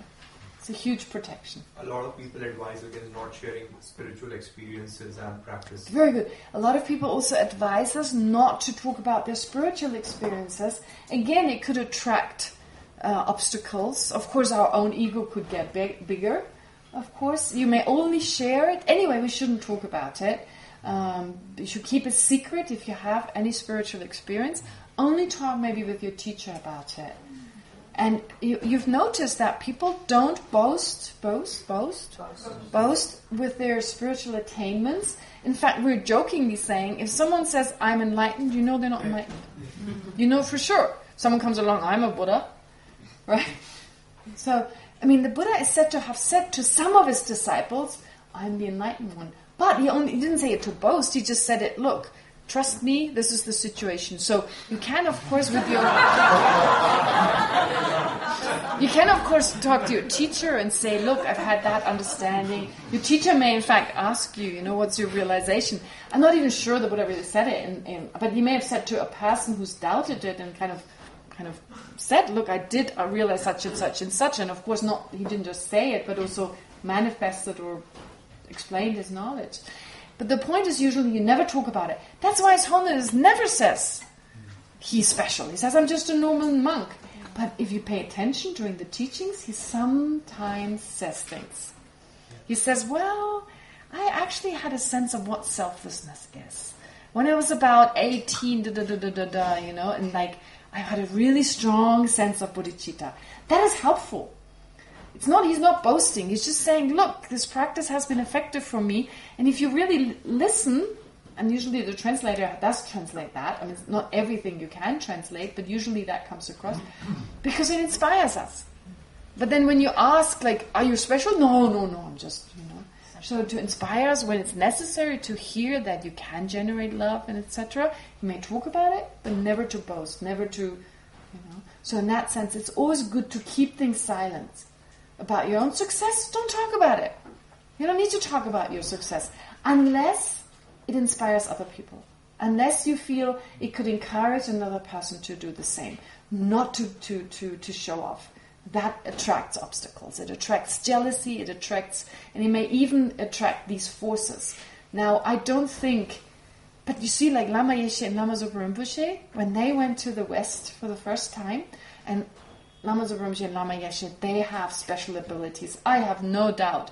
The things that Rinpoche told me at times, I was like, how does he know? I mean, it's incredible. Anyway, and Lama Yeshe is known to have these abilities too. And Lama Zopa Rinpoche doesn't sleep. I told you before, he really doesn't sleep. And you can't pretend you're not tired if you just taught the whole night through and you continue the whole next day. So, therefore, Lama Zopa Rinpoche and Lama Yeshe, when they first went to the West, and they went to a hospital, what do you call that? Like a hospital for people who have mental problems? What do you call that? A psychiatric hospital. And they said a lot of people here actually experience spirit harm. It's not just, there are already, of course, some problems there, but when they hear voices, they may actually hear voices that we just don't hear because there is a being that they can connect with. But it's not as simple as that. Oftentimes you cannot just remove the spirit. There's other factors that make them vulnerable to that. I totally believe that there's so much more. There's the food we eat, there's our upbringing, there's the DNA we have, there's the karma we accumulated, and there are other beings around us. So to say, it's not there because I don't see it, that's like the Lokayatas. That's just before Rinpoche left, twice he blessed the dog that just died. Yeah. So like very, very, he saw the dog, that was the last time. So he blessed the dog twice. He never does that, that time. Did it? The dog was dead 3 weeks after. There's the same story, a similar story with Mr. Noroji. Mr. Noroji, who was responsible for the Tibetans coming here. You remember I told you? So he was very close to His Holiness. He Usually he didn't have audiences with his holiness. He's actually following the Parsi. He's a Parsi person, from the Parsi. I can never say that. Zoroastrian, the Zoroastrian faith. Zoroastrian, they actually came from Persia. So there was a small community from Bombay, and he moved up with his wife to live here. Anyway, so he was responsible for calling his holiness, and he was already quite elderly. And when he was in his 80s, one day his holiness arrived back from a visit abroad. Now, usually His Holiness likes to take the shortcut, because His Holiness is very busy. He takes the road from Lower Dharamsala, the shortcut up to McLeodganj. But that day, his bodyguards reported he insisted they take the long turn. Right? No one really knew why, but he took the long road. And at the top of the road, Mr. Noroji, who lives at the very end of that road, or used to have his shop there, still there, the shop is closed up now, he heard that His Holiness was coming, and he went outside to pay his respects. He wouldn't have gone all the way down because he had to be in the store. But he went outside, His Holiness stopped the car, and he gave him a very special blessing. He talked to him, so people had the sense he did that for Mr. Noroji. That night he died. So I don't think His Holiness killed him. So the thing is, right, how did His Holiness know? Right, with Dhammasopa Rinpoche. It was that last time. And before our director died, on that day he had an audience with His Holiness. Right? Doesn't get audiences, he had an audience. He was called to His Holiness. He was called. And that night he died. So there are many stories like that they know in advance. Right? And so many stories. Amazing. Anyway, if I have time I'll tell you more. But that's what I'm saying. I'm saying here, the Buddhists, they debate with the Lokayatas, okay, in those scriptures, but they're not really debating with Lokayatas. They're saying, are you thinking like that? It doesn't exist because you don't see it. Really think your reasons. Why do you not believe in other forms of life? It's only one reason, because you cannot see. Right? Scientists haven't proven it yet. That's ridiculous. That's like someone saying 500 years ago, I don't believe in a round earth because scientists haven't proven it yet, or whatever. Or no, something better example. I don't believe in the existence of atoms because scientists haven't proven their existence yet. How do we know? In 50 years from now, maybe scientists have proven that there are these other beings, spirit beings. Maybe they've proven it by that. So just because they haven't proven it yet doesn't mean it doesn't exist. Because science is evolving more and more, their knowledge is increasing. So just saying scientists haven't proven it yet, it's not a good reason. So again, like I'm telling you, we're using a lot of reasons that are not correct reasons. It doesn't exist because no one else believes in it. That's not a good reason. It doesn't exist because I can't see it. Not a good reason. It doesn't exist because it's not part of my culture. It's not a good reason. So there are other reasons. Why could there not be other forms of life around us? Why only humans and animals? I mean, so many different forms. If you learn more about the mind manifests in different forms, in different ways. Okay, anyway. Sorry, it is a little bit off topic again, I know, but it completes that a little bit. Also, when you hear about other realms, it's not saying that they're like totally independent, objective realms. Just as our existence is subjective, and our experiences are, so are the experiences of other forms of life. And sometimes they can affect us. Okay. So, please note that with regard to the realization of manifest phenomena such as the 5 sense objects, this gradual process from a wrong consciousness to a yogic direct perceiver also applies to the realization of the lack of a permanent partless independent self, of the 16 aspects of the Four Noble Truths, so in other words, the Four Noble Truths and their different characteristics, and so forth. So there are many things that you can realize directly that you may have to, or not that many, but you need to realize the existence of the Four Noble Truths, and more importantly, like subtle impermanent emptiness. Right? Okay. Please note that with regard, in order to become enlightened, for instance, please note that with regard to the realization of manifest phenomena, such as the 5 sense objects, they are first realized directly by the sense consciousnesses and then conceptually with the mental consciousness. In the case of hidden phenomena, the process is reversed. For hidden phenomena are first realized conceptually and then directly with the yogic direct perceiver. Alright, now the last bit. Now comes the last bit. Well, except for coarse and subtle minds. But other than that, now it's the mental factors. They're not difficult. They're no longer that difficult. So I'll start a little bit to make sure we'll have enough time. One of the most important classifications of the mind is the category of main minds and mental factors. This category is concerned with the functions and abilities of a single awareness. One awareness. So before we distinguished awarenesses, this category, that category, like there are minds that are direct, not direct, wrong, not wrong. Now any of those minds, we take one of them and look at their different functions. Okay? And what we explain now, in particular the beginning part, applies to any awareness. Every awareness has certain functions, basic functions, and those will be explained. Okay. And so these functions are called mental factors. Mental factors, the way when you hear this, it seems to suggest that there are 5 different minds. But it's actually just saying there are 5 functions that every mind has. And each function is given a name and is called a mental factor. Okay. Every consciousness consists of one main mind or one main function. So main mind just means a main aspect or a main function of a particular mind. That's called main mind. It's very confusing. Trust me, in Tibetan it's just as confusing. They call it a main mind. But really, to describe it, it would be the main function of a mind. So the main mind is just saying, say the I consciousness from the point of view of its main function. For instance, before I took Alex, remember Alex? I used him as an example. So we can say Alex the person. That is the main mind. Alex the person, whose main function is to be a human being, to be a person. And then he has these more specific functions. So he has the main function of being what? A human being. That's like the main person or the main mind. And then he's a good student, he's a good cook, he's a good organizer, etc.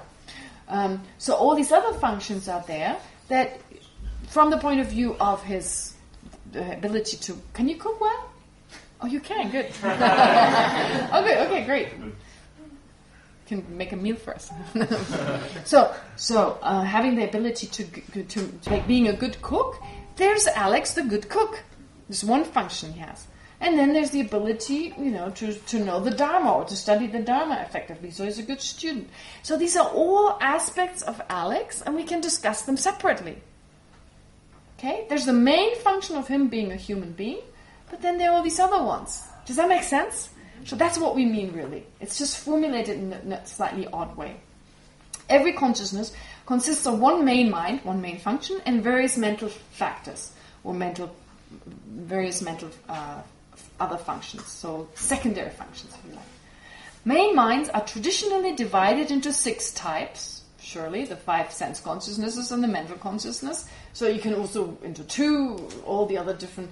But yeah, then usually they take that division because there's the main I consciousness. So the I consciousness that has the main function of just perceiving its object. What is the main function the mind has? To apprehend its object. That's the main function. Okay? So from that point of view, from the point of view of that function, we describe a mind as a main mind. Okay.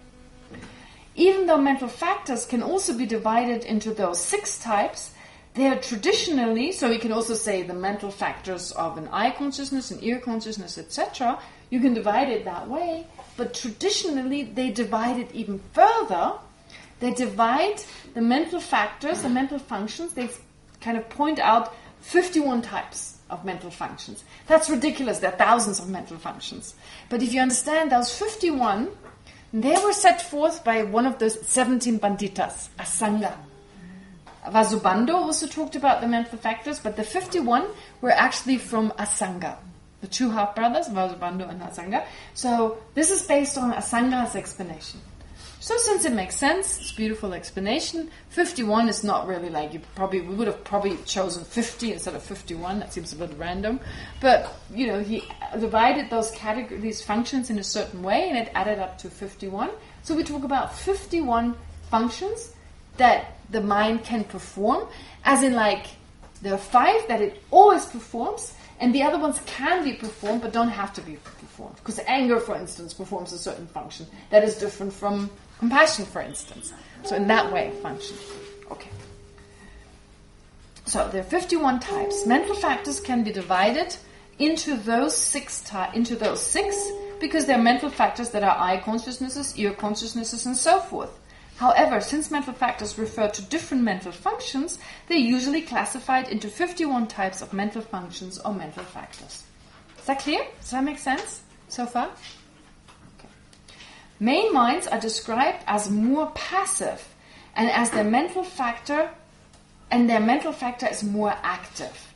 So it's kind of like a mind passive in the sense the mind passively just apprehends its object. It automatically. So passive kind of means automatically. Whereas the other factors, they're much more active. Okay? So the principal function of the main mind is to simply apprehend or be aware of the general entity of its object of engagement, while the principal function of the mental factors is to apprehend particular attributes of the same object. That's how it's usually said, but not just particular attributes, but also behave in a particular way, to do certain things. And it becomes clear once you have the examples, this makes sense. Since every object has only one general entity, but many particular attributes, any one object has only one main mind, but many mental factors perceiving it. There are several analogies that help to illustrate the relationship between a main mind and its mental factors. One analogy is that of a cabinet with a passive prime minister who's like the main mind, and his active ministers who are like the concomitant mental factors. Concomitant as in like the associated.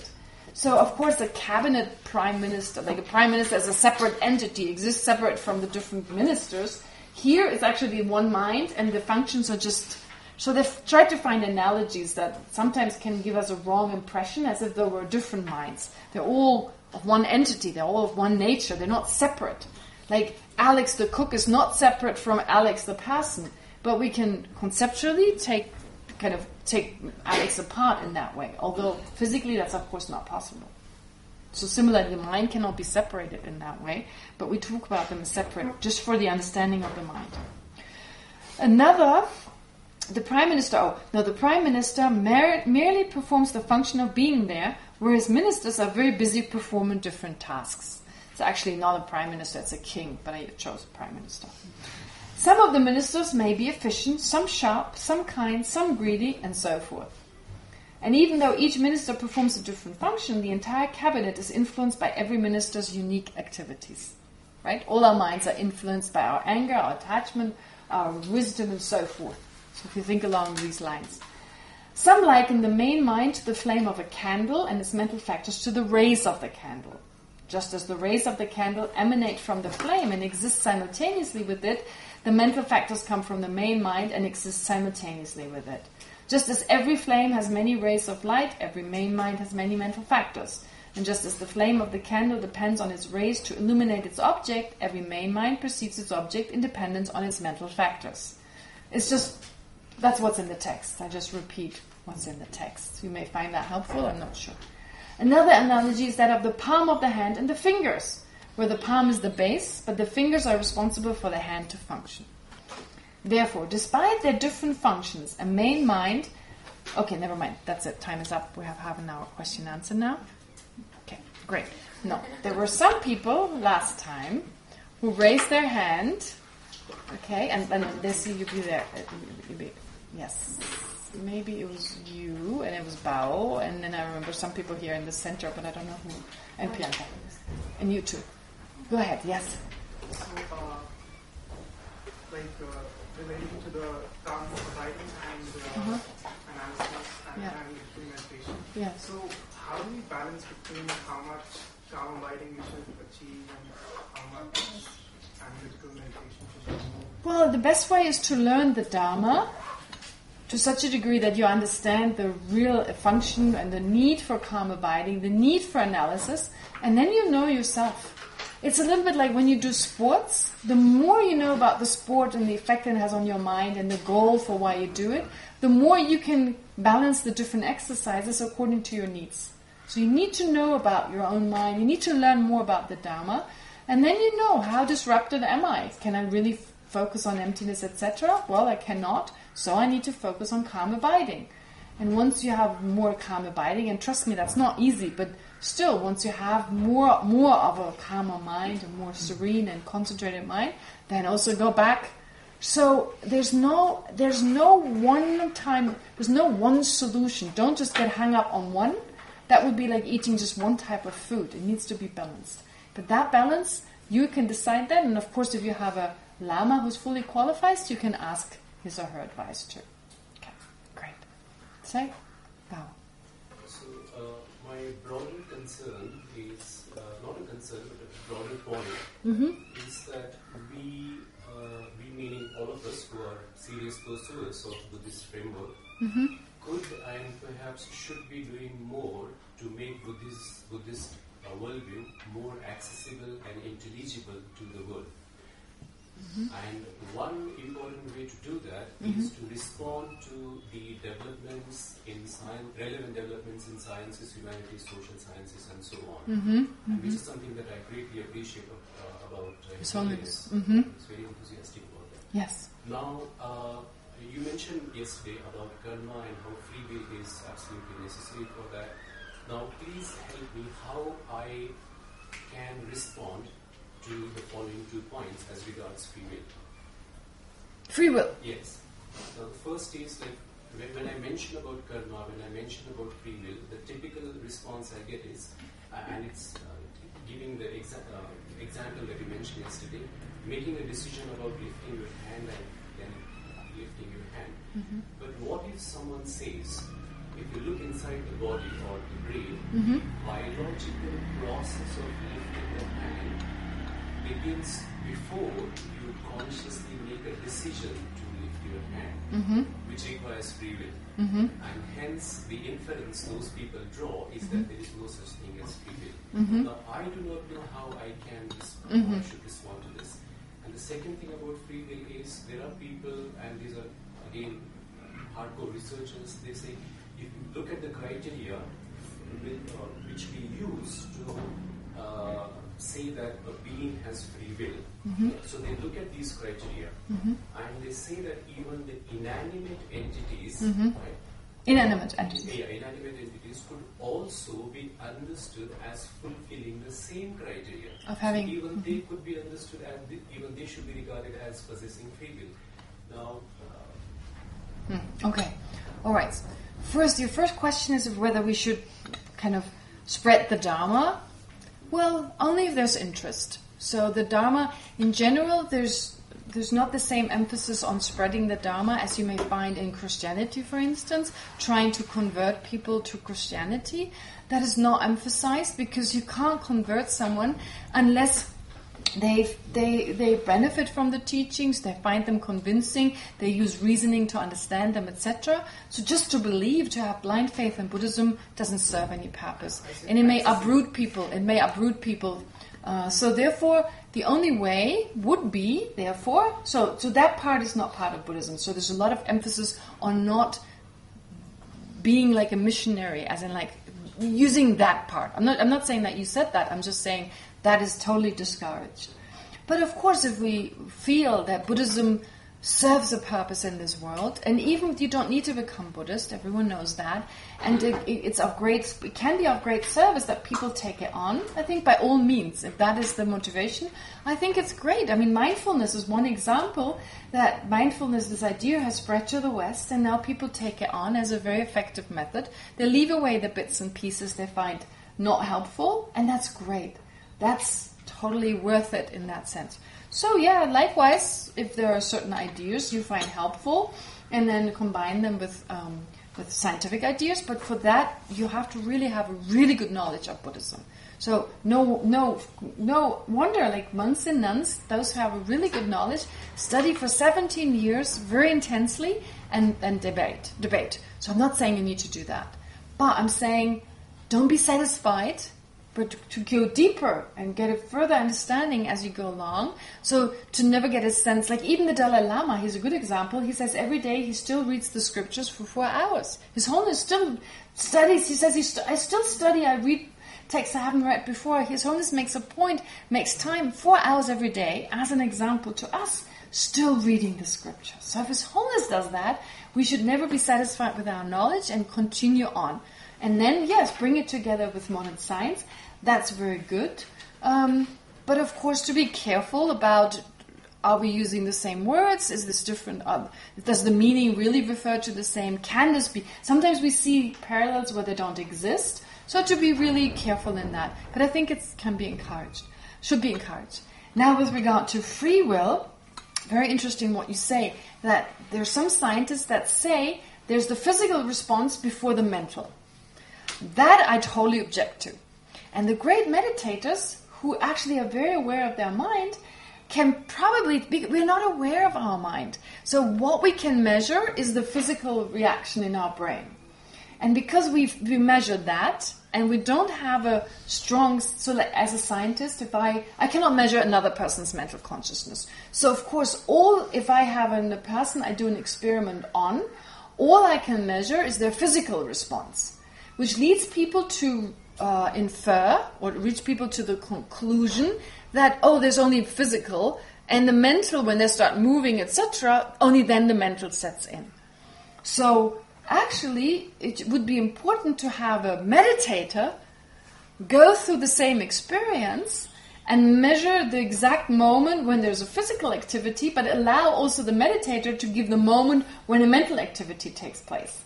And in that moment, I'm pretty sure if this person is very self-aware, then there's first a mental process that then gives rise, a nanosecond, whatever, later to a physical response. Because all the scriptures suggest that the brain is activated by the mental consciousness first. There's a moment of mental perception, and that gives rise to the brain activity. And again, the Wittgenstein example, just because it seems that way, it must be that way. The one thing we can see, therefore that's the cause. We can see the physical, that must be the cause. That's not a correct conclusion. And again, we need to investigate further. I'm not saying I cannot prove the Buddhist view. I don't even have any experience of it. And once I have an experience of it, if I do happen to have an experience, I cannot convince you because you can't see my mind. So it's always an individual kind of situation. Going back to the free will, with regard to free will here, well, of course, from a Buddhist point of view, there is no type. It's actually the scientific view is very similar, in that there's this cooperation between different minds, different parts of the brain, different bodily parts, and there's no central one that we can say is in control. There is no free will in the sense that there's one entity that controls the whole process. They're just different entities that work together nicely, and based on having two options there, right? Like you could go right or you could go left. The person could theoretically take the right or the left. Okay? Based on that, we say the person has just made a choice. But the type of free will that we think of in the West, that's based on Western philosophy, is that totally independent I that makes a totally independent decision. Now, if there's no independent I and no independent person, that kind of free will is impossible. Okay? So that was the second question. And the third question I forget. There was just that. Okay, great. Then there was no third one. Okay. Does that help a little bit? Okay. I'll discuss more with you later on. Okay, if we get the time. Okay. All right. Unless you want to come forward in the break. Sure. Yes. Wait. There was some more over there. Can I offer just one? Yes. Well? Oh, yes, please. I touched on this very briefly a few years ago, but the idea that the brain starts going through the process of lifting the arm, and then you have a gross conscious awareness of it. So like we also have the modality which manages our breathing and everything. I think you mentioned before, there is a mind that controls that, but we're not aware of it. Mm-hmm. So just because we're not consciously aware of lifting the arm until after these mental processes doesn't mean that there's not a mind controlling it, right? The other part is that we do become gross consciously aware of it, and potentially its free will is a matter of like the option for negation. So the option that like I'm lifting my arm, actually I don't want to do that, I'm going to hit something. And so there's still this element of free will, but it's in like the retrospective. So that could be a second. Okay, great. Thank you for that. Okay. Did you raise your Oh, hand? no, I just had a comment on Yes, go ahead then. on Bao's. I wasn't sure you were kind of scratching your head and you were raising. Yeah, go ahead. So the assumption, I think, from the side of these scientists is that the mind arises from the brain, right, not the other way around. So their assumption is probably that the nexus between the mind and the body, they always at the brain. Whereas, why isn't it that the mind could actually control the arm directly without going via these nerves here? Why do we assume that it always goes via here? Right, that's what the scientists would assume, that all this mechanism. Well, because there is always, like, whenever there's some kind of activity happening, it does light up, as in, like, there is some activity or some chemical. This movement in the arm, maybe it's not, it has to. Maybe it doesn't have to. Yeah, maybe you're right. Can directly control the arm. You're right. Maybe that could be researched. Right, so they have the assumption that this is impossible because they think the mind exists in the brain. Right. Yes. Yes. Okay. Yeah. I don't know. It needs to be researched further whether in every case it is truly the case that the brain has to be active. And of course, you see these. Like, this is very difficult to prove for the Buddhists too. But on the other hand, the examples I like to use are. I remember, like, on the BBC, there was once a lady, she talked about her experience, like, where she had a near-death experience. She was actually, her brain activity was gone. So she had an accident, she was dead in that moment. And so the ambulance worked on her and was able to revive her. But she was in this brain death situation for, like, I don't know, 10 minutes, whatever. And then she was revived, and after she got better, she talked about she was aware the whole time. And as she got better, or as she recovered, she left the hospital and she asked to thank the people who helped her at the time of the accident. So they brought her to this room where all the ambulance workers were, and only 5 or 6, I don't know, whatever, were working on her at the time. And she recognized them. She said, "You were there, you were there, you were there." And they were like, "How do you know?" She's like, "I could see you. I watched you. I was there. I was conscious." So from a Buddhist point of view, it means the mind exists separately from the body. It can exist separately from the body, as in, like, from the brain. So even though there was no brain activity, but she was very vividly aware. It wasn't like a subtle, I mean, she said she was very much there. She was very attentive. And then the other factors are, of course, the boy who was born without a brain. His mental function was there, and eventually his brain grew. Or the nuns who had Alzheimer, but because of their mental training, it never got through. So there are other examples. I'm just giving the ones that I like the most. But there are lots of other examples that seem to imply that's a possibility. So I think it's good to look at that as a possibility. Because sometimes we have like a paradigm, we have like a ground foundation, and we try to explain everything from that view. Right? Just saying, okay, it's all the brain, and if you just insist on that, that's what it becomes. So I think it's good to be open the way you say it, just as another comment to what Peter said. Right? Okay, great. Okay, yes, Daisy. Okay, it's with respect to the last part that we just covered, the mind and mental factors. So when we talk about main minds and divide them into 6, and all of them come with mental factors, for me it's a little bit difficult because when we talk about mental factors, and we have the 5 omnipresent mental factors, and amongst them, for example, is discrimination, etc. So I don't understand how a main mind such as sense consciousness can have those 5. Yeah, we'll talk about that tomorrow. Yep, okay. We talk about it tomorrow. We haven't even talked about... I know, but because it's just... Can you not sleep without it? I can't explain them now, because otherwise I have to explain it. So I hope you get a good night's sleep despite that. No, if you explain it tomorrow... Yes, I'll explain it tomorrow. I'll explain it tomorrow. Because it's a bit strange. Yes, I get that. I think I understand what you mean, and I'll address that tomorrow. Okay. Yes. Can you give an example in the steps cultivating a direct realization of emptiness? When you're at the inferential cognizer, what's the sign? Like the way that smoke is a sign of fire, what would be the sign that's not quite the direct realization, but that's giving you the evidence of emptiness? Okay. You mean with the smoke and the fire, or a different example? With emptiness. With emptiness. Oh, good. What is the sign? What is the sign? What?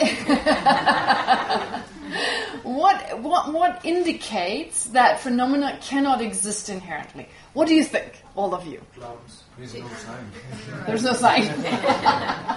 Buddha's just made it up. All right. What would? Well, someone else. The fact that phenomena exist in dependence. Okay, that if things existed in and of themselves, it was inherent in you. It was just within you. I could find you being a woman was somehow in you. What's your name? Amanda. So being Amanda, I feel there's this Amanda-ness. That's how you appear. It's not your head, it's not your face, it's not your voice. I have a sense there's an Amanda-ness. Right? There's no Amanda-ness, really. But I feel so in my mind, there is this Amanda-ness. I don't know if you have, for instance, a relative who maybe, like my father, had a stroke 20 years ago, and he's slightly changed, right? And now he's kind of like, initially he was not his own self. And I kept thinking, is Dad there in there somewhere? Right? As if there was Dad in there. Now he's gone back to his old self. He's still paralyzed, but he's back. So, therefore, there's a sense there's an Amanda-ness that's within you, right? But that would mean that's in you, and it's not dependent on me perceiving you. It's not dependent on me saying Amanda every time you lift your arm. I say she lifts her arm. There's a sense that Amanda's arm is lifted, and some invisible Amanda is also lifting something. Or when Amanda is walking, instead of just me labeling Amanda walks on the basis of her legs walking, it seems like there's an invisible Amanda being picked up and walked along, right? That's how it feels. Now, if that Amanda really existed, you would not depend on my mind, you would not depend on anything, you'd just be there. So you couldn't be dependently risen, right? It couldn't be dependently risen. It would not depend on you being called Amanda. It would not be dependent on being a female Amanda. It would not be in relation to your body. You just would be female, right? We sometimes identify very strongly, I'm a woman. I'm just a woman labeled on the basis that I have certain body parts that make me female. And a man is so on the basis of that or on certain hormones, etc. But there's nothing intrinsic in me that can be found that's a woman, right? So if I really existed in that intrinsic way, I couldn't interact, I couldn't be impermanent. But of course, that needs to be understood, that relationship between interdependently existent versus lack of inherent existence. Because otherwise that reason is not effective. So this is an important factor. A correct reason doesn't have to be a correct reason for me. I have to become ready in the sense like, for instance, in mathematics, there are a lot of correct reasons that establish this, that, and the other. You tell that to me, and I'm like, I don't even know what the basis is. You see, like a correct reason is usually formulated A is B because it's C. I need to know what C is. I need to know what B refers to, what A refers to, how C and B correlate, and how A and C correlate. Right? I need to know that relationship. So you can cite a correct reason, mathematical reason. If I don't have the basis, it's a correct reason for someone who has that basis. It's in general a correct reason, but not for me. So there's some groundwork that needs to be done. So a lot of scientific correct reasons, right? If we have no scientific background, they don't prove to me anything. You say that they give the mathematical proof of why the earth is round or what have you, and I go, all right, never mind, I believe you. Don't explain any further, I'm getting terribly bored. Right? So therefore, if I try to kind of now explain to you dependent arising, and like I have to give you a whole teaching on emptiness, and even I'm not a good candidate to do that. There should be actually someone who's realized emptiness giving you the explanation. Until your mind is so you've really fully understood it, independence on someone who's really realized emptiness, then you've thought about it, you reflected on it, you meditated on it for a long period of time, until you understand exactly what is that correlation between emptiness and interdependence. And how are phenomena interdependent? And how, therefore, since they're interdependent, they cannot exist inherently. Once you understand all that, then if I say, you don't exist inherently because you're interdependent, you go, oh yeah, that makes total sense. But another way, in the Prasangika school, when we say a correct reason, that's actually not the whole story. Because they also talk about another form of reasoning that is very effective and highly necessary. Now, this is really not so much the place to discuss it. I haven't even mentioned it, because otherwise I have to give you this huge explanation. And I won't give you all this. But there's another way of reasoning in the Prasangika that is not described as syllogisms, like A is B because it's C. That's in the Greeks, we call that a syllogism. We use that word too. So A is B because it's C. But it's rather pointing out the absurdities. If phenomena existed inherently, what would be the absurdities? It would mean things don't change. It would mean things are independent. It would mean I couldn't interact with you. It wouldn't mean you need a consciousness to perceive something. It would mean that everything they tell you in physics about the light waves is not true. So you go through all these absurdities, really thinking about them, and at some point you realize, pardon? No, sorry. So at some point you realize that doesn't make sense. Then no longer anything is possible. That leads you to the conclusion, no, it must be lacking inherent existence since it is interdependent, right? But you go through all these absurdities. Why? Because, you see, didn't I say before, when we get one aspect wrong, such as inherent existence, now we try to make it fit. And our logic oftentimes is so off keel. Is that a good word? Off keel? As in, like, it's just a little bit too... So anything you're thinking about becomes extreme. Right? It's all exaggerated. So because you can't help it. If I were the center of the universe, what would be all the consequences? You would have to recognize that, right? You would act accordingly. You would... And I realized, but you don't. Therefore, how can I be the center of the universe? But I feel that way, and I expect you guys to act that way, and I get unhappy if you don't, etc., right? So there's this whole sense of expectations. I'm just exaggerating here. But for some people, that's true, right? So there's these unrealistic expectations that lead to all these absurdities.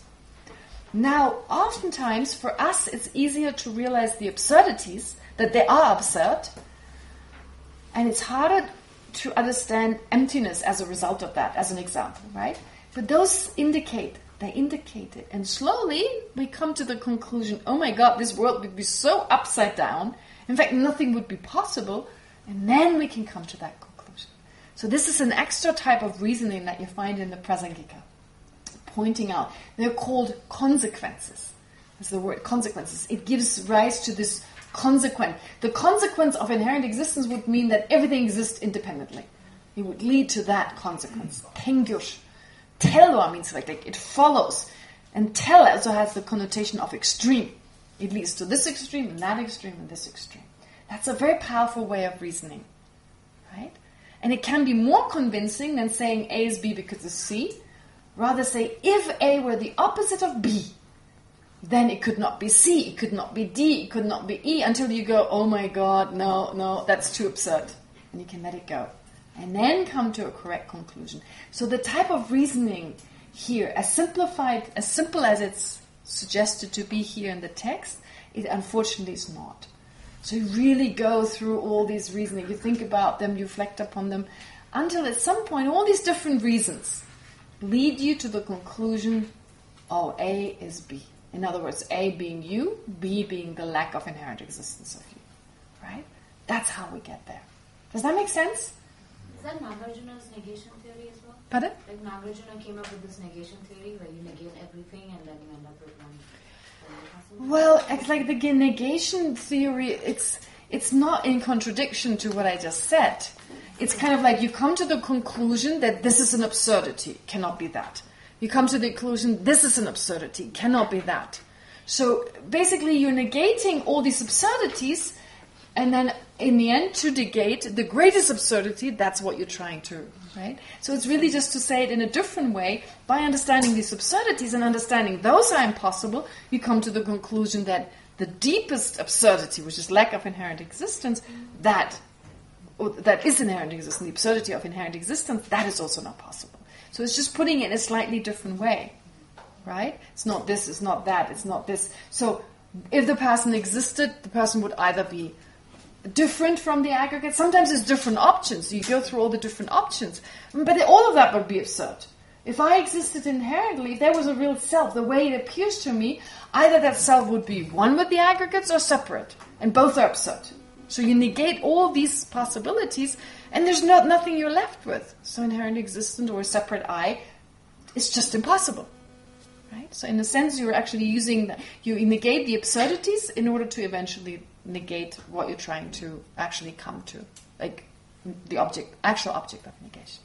Does that make sense? Great. 3 more minutes. Who's got a 3-minute question? Okay, you ask. Anyway, yeah. Arya and Arhat. What's the difference between an Arya and an Arhat? Okay. And I had one question. But let's first see whether 3 minutes I fit in. So an Arya is someone who's realized emptiness directly, who's developed the antidote that enables you now to eliminate what's in the way to become an Arhat or a Buddha. An Arhat is just a person who's taking out the garbage, the garlic. Taking out the garlic, yes. An Arhat is someone who's removed the garlic from the vessel. In other words, has removed the misapprehension of reality, ignorance, and now has no longer afflictive emotions, but can still have the cognitive obscurations. That is what is still left. What obscures the person from being a fully enlightened Buddha. That's the Arhat. So a person, but even the Buddha is an Arhat, right? The Buddha has, of course, removed. The Buddha is always an Arhat, and Arhat doesn't have to be a Buddha. An Arhat is someone who's attained nirvana, liberation, has removed the garlic, and maybe even more. An Arya is someone who's only just found the tool, the vacuum cleaner, who's realized emptiness directly. That person, the moment you realize emptiness directly, you are an Arya. But you don't have to be an Arhat yet. So first you become an Arya, then you become an Arhat, then you become a Buddha. But a Buddha is necessarily an Arya, a Buddha is necessarily an Arhat. An Arhat is not necessarily a Buddha, but is necessarily an Arya. And an Arya is not necessarily Buddha nor an Arhat. Okay, it's just part of the. And I try to make times where we go and do the last bit from page 25, I believe, to 32, and then hopefully it becomes clearer. I explain the stages of the path just briefly, and I use those words, Arya, Arhat. But just for now, yes. What's the next bit? 1 minute. The story about the dog perceiving the spirit. The dog and the spirit. What could we infer about dog sense from that? I don't know about dogs. I mean, dogs pick up on things like I've heard, like smell. Maybe they have a smell. Spirits have a smell. We can't.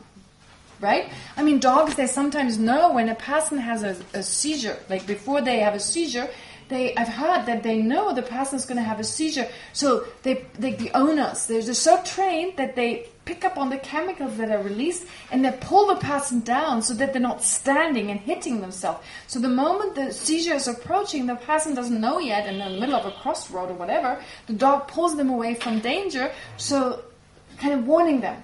So dogs have an incredible smell.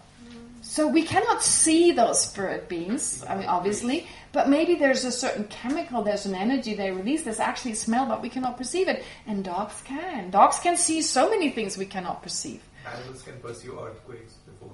Oh, earthquakes. There's some evidence for dogs knowing about an earthquake. So that's probably not a smell, it's more like a tremor, like a... Right? A vibration, exactly. So they can pick up on that. So it's a lot of things. Their senses just work better.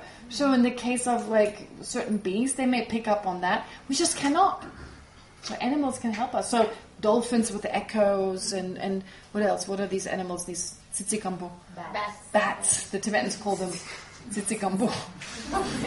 Tsitsikambo, like dry mouse. Like one dried up mouse. Tsitsikambo, so yeah, bats. Anyway, alright, great. It's 6 o'clock. I'll see you again tomorrow. So I think we can now do until 6. We can go until 6. Are you ready? Okay, great. So tomorrow again until 6. And please try and keep the silence. Be focused as much as you can. So the last few days, and try and make the most out of it. Okay, great. Have a great evening.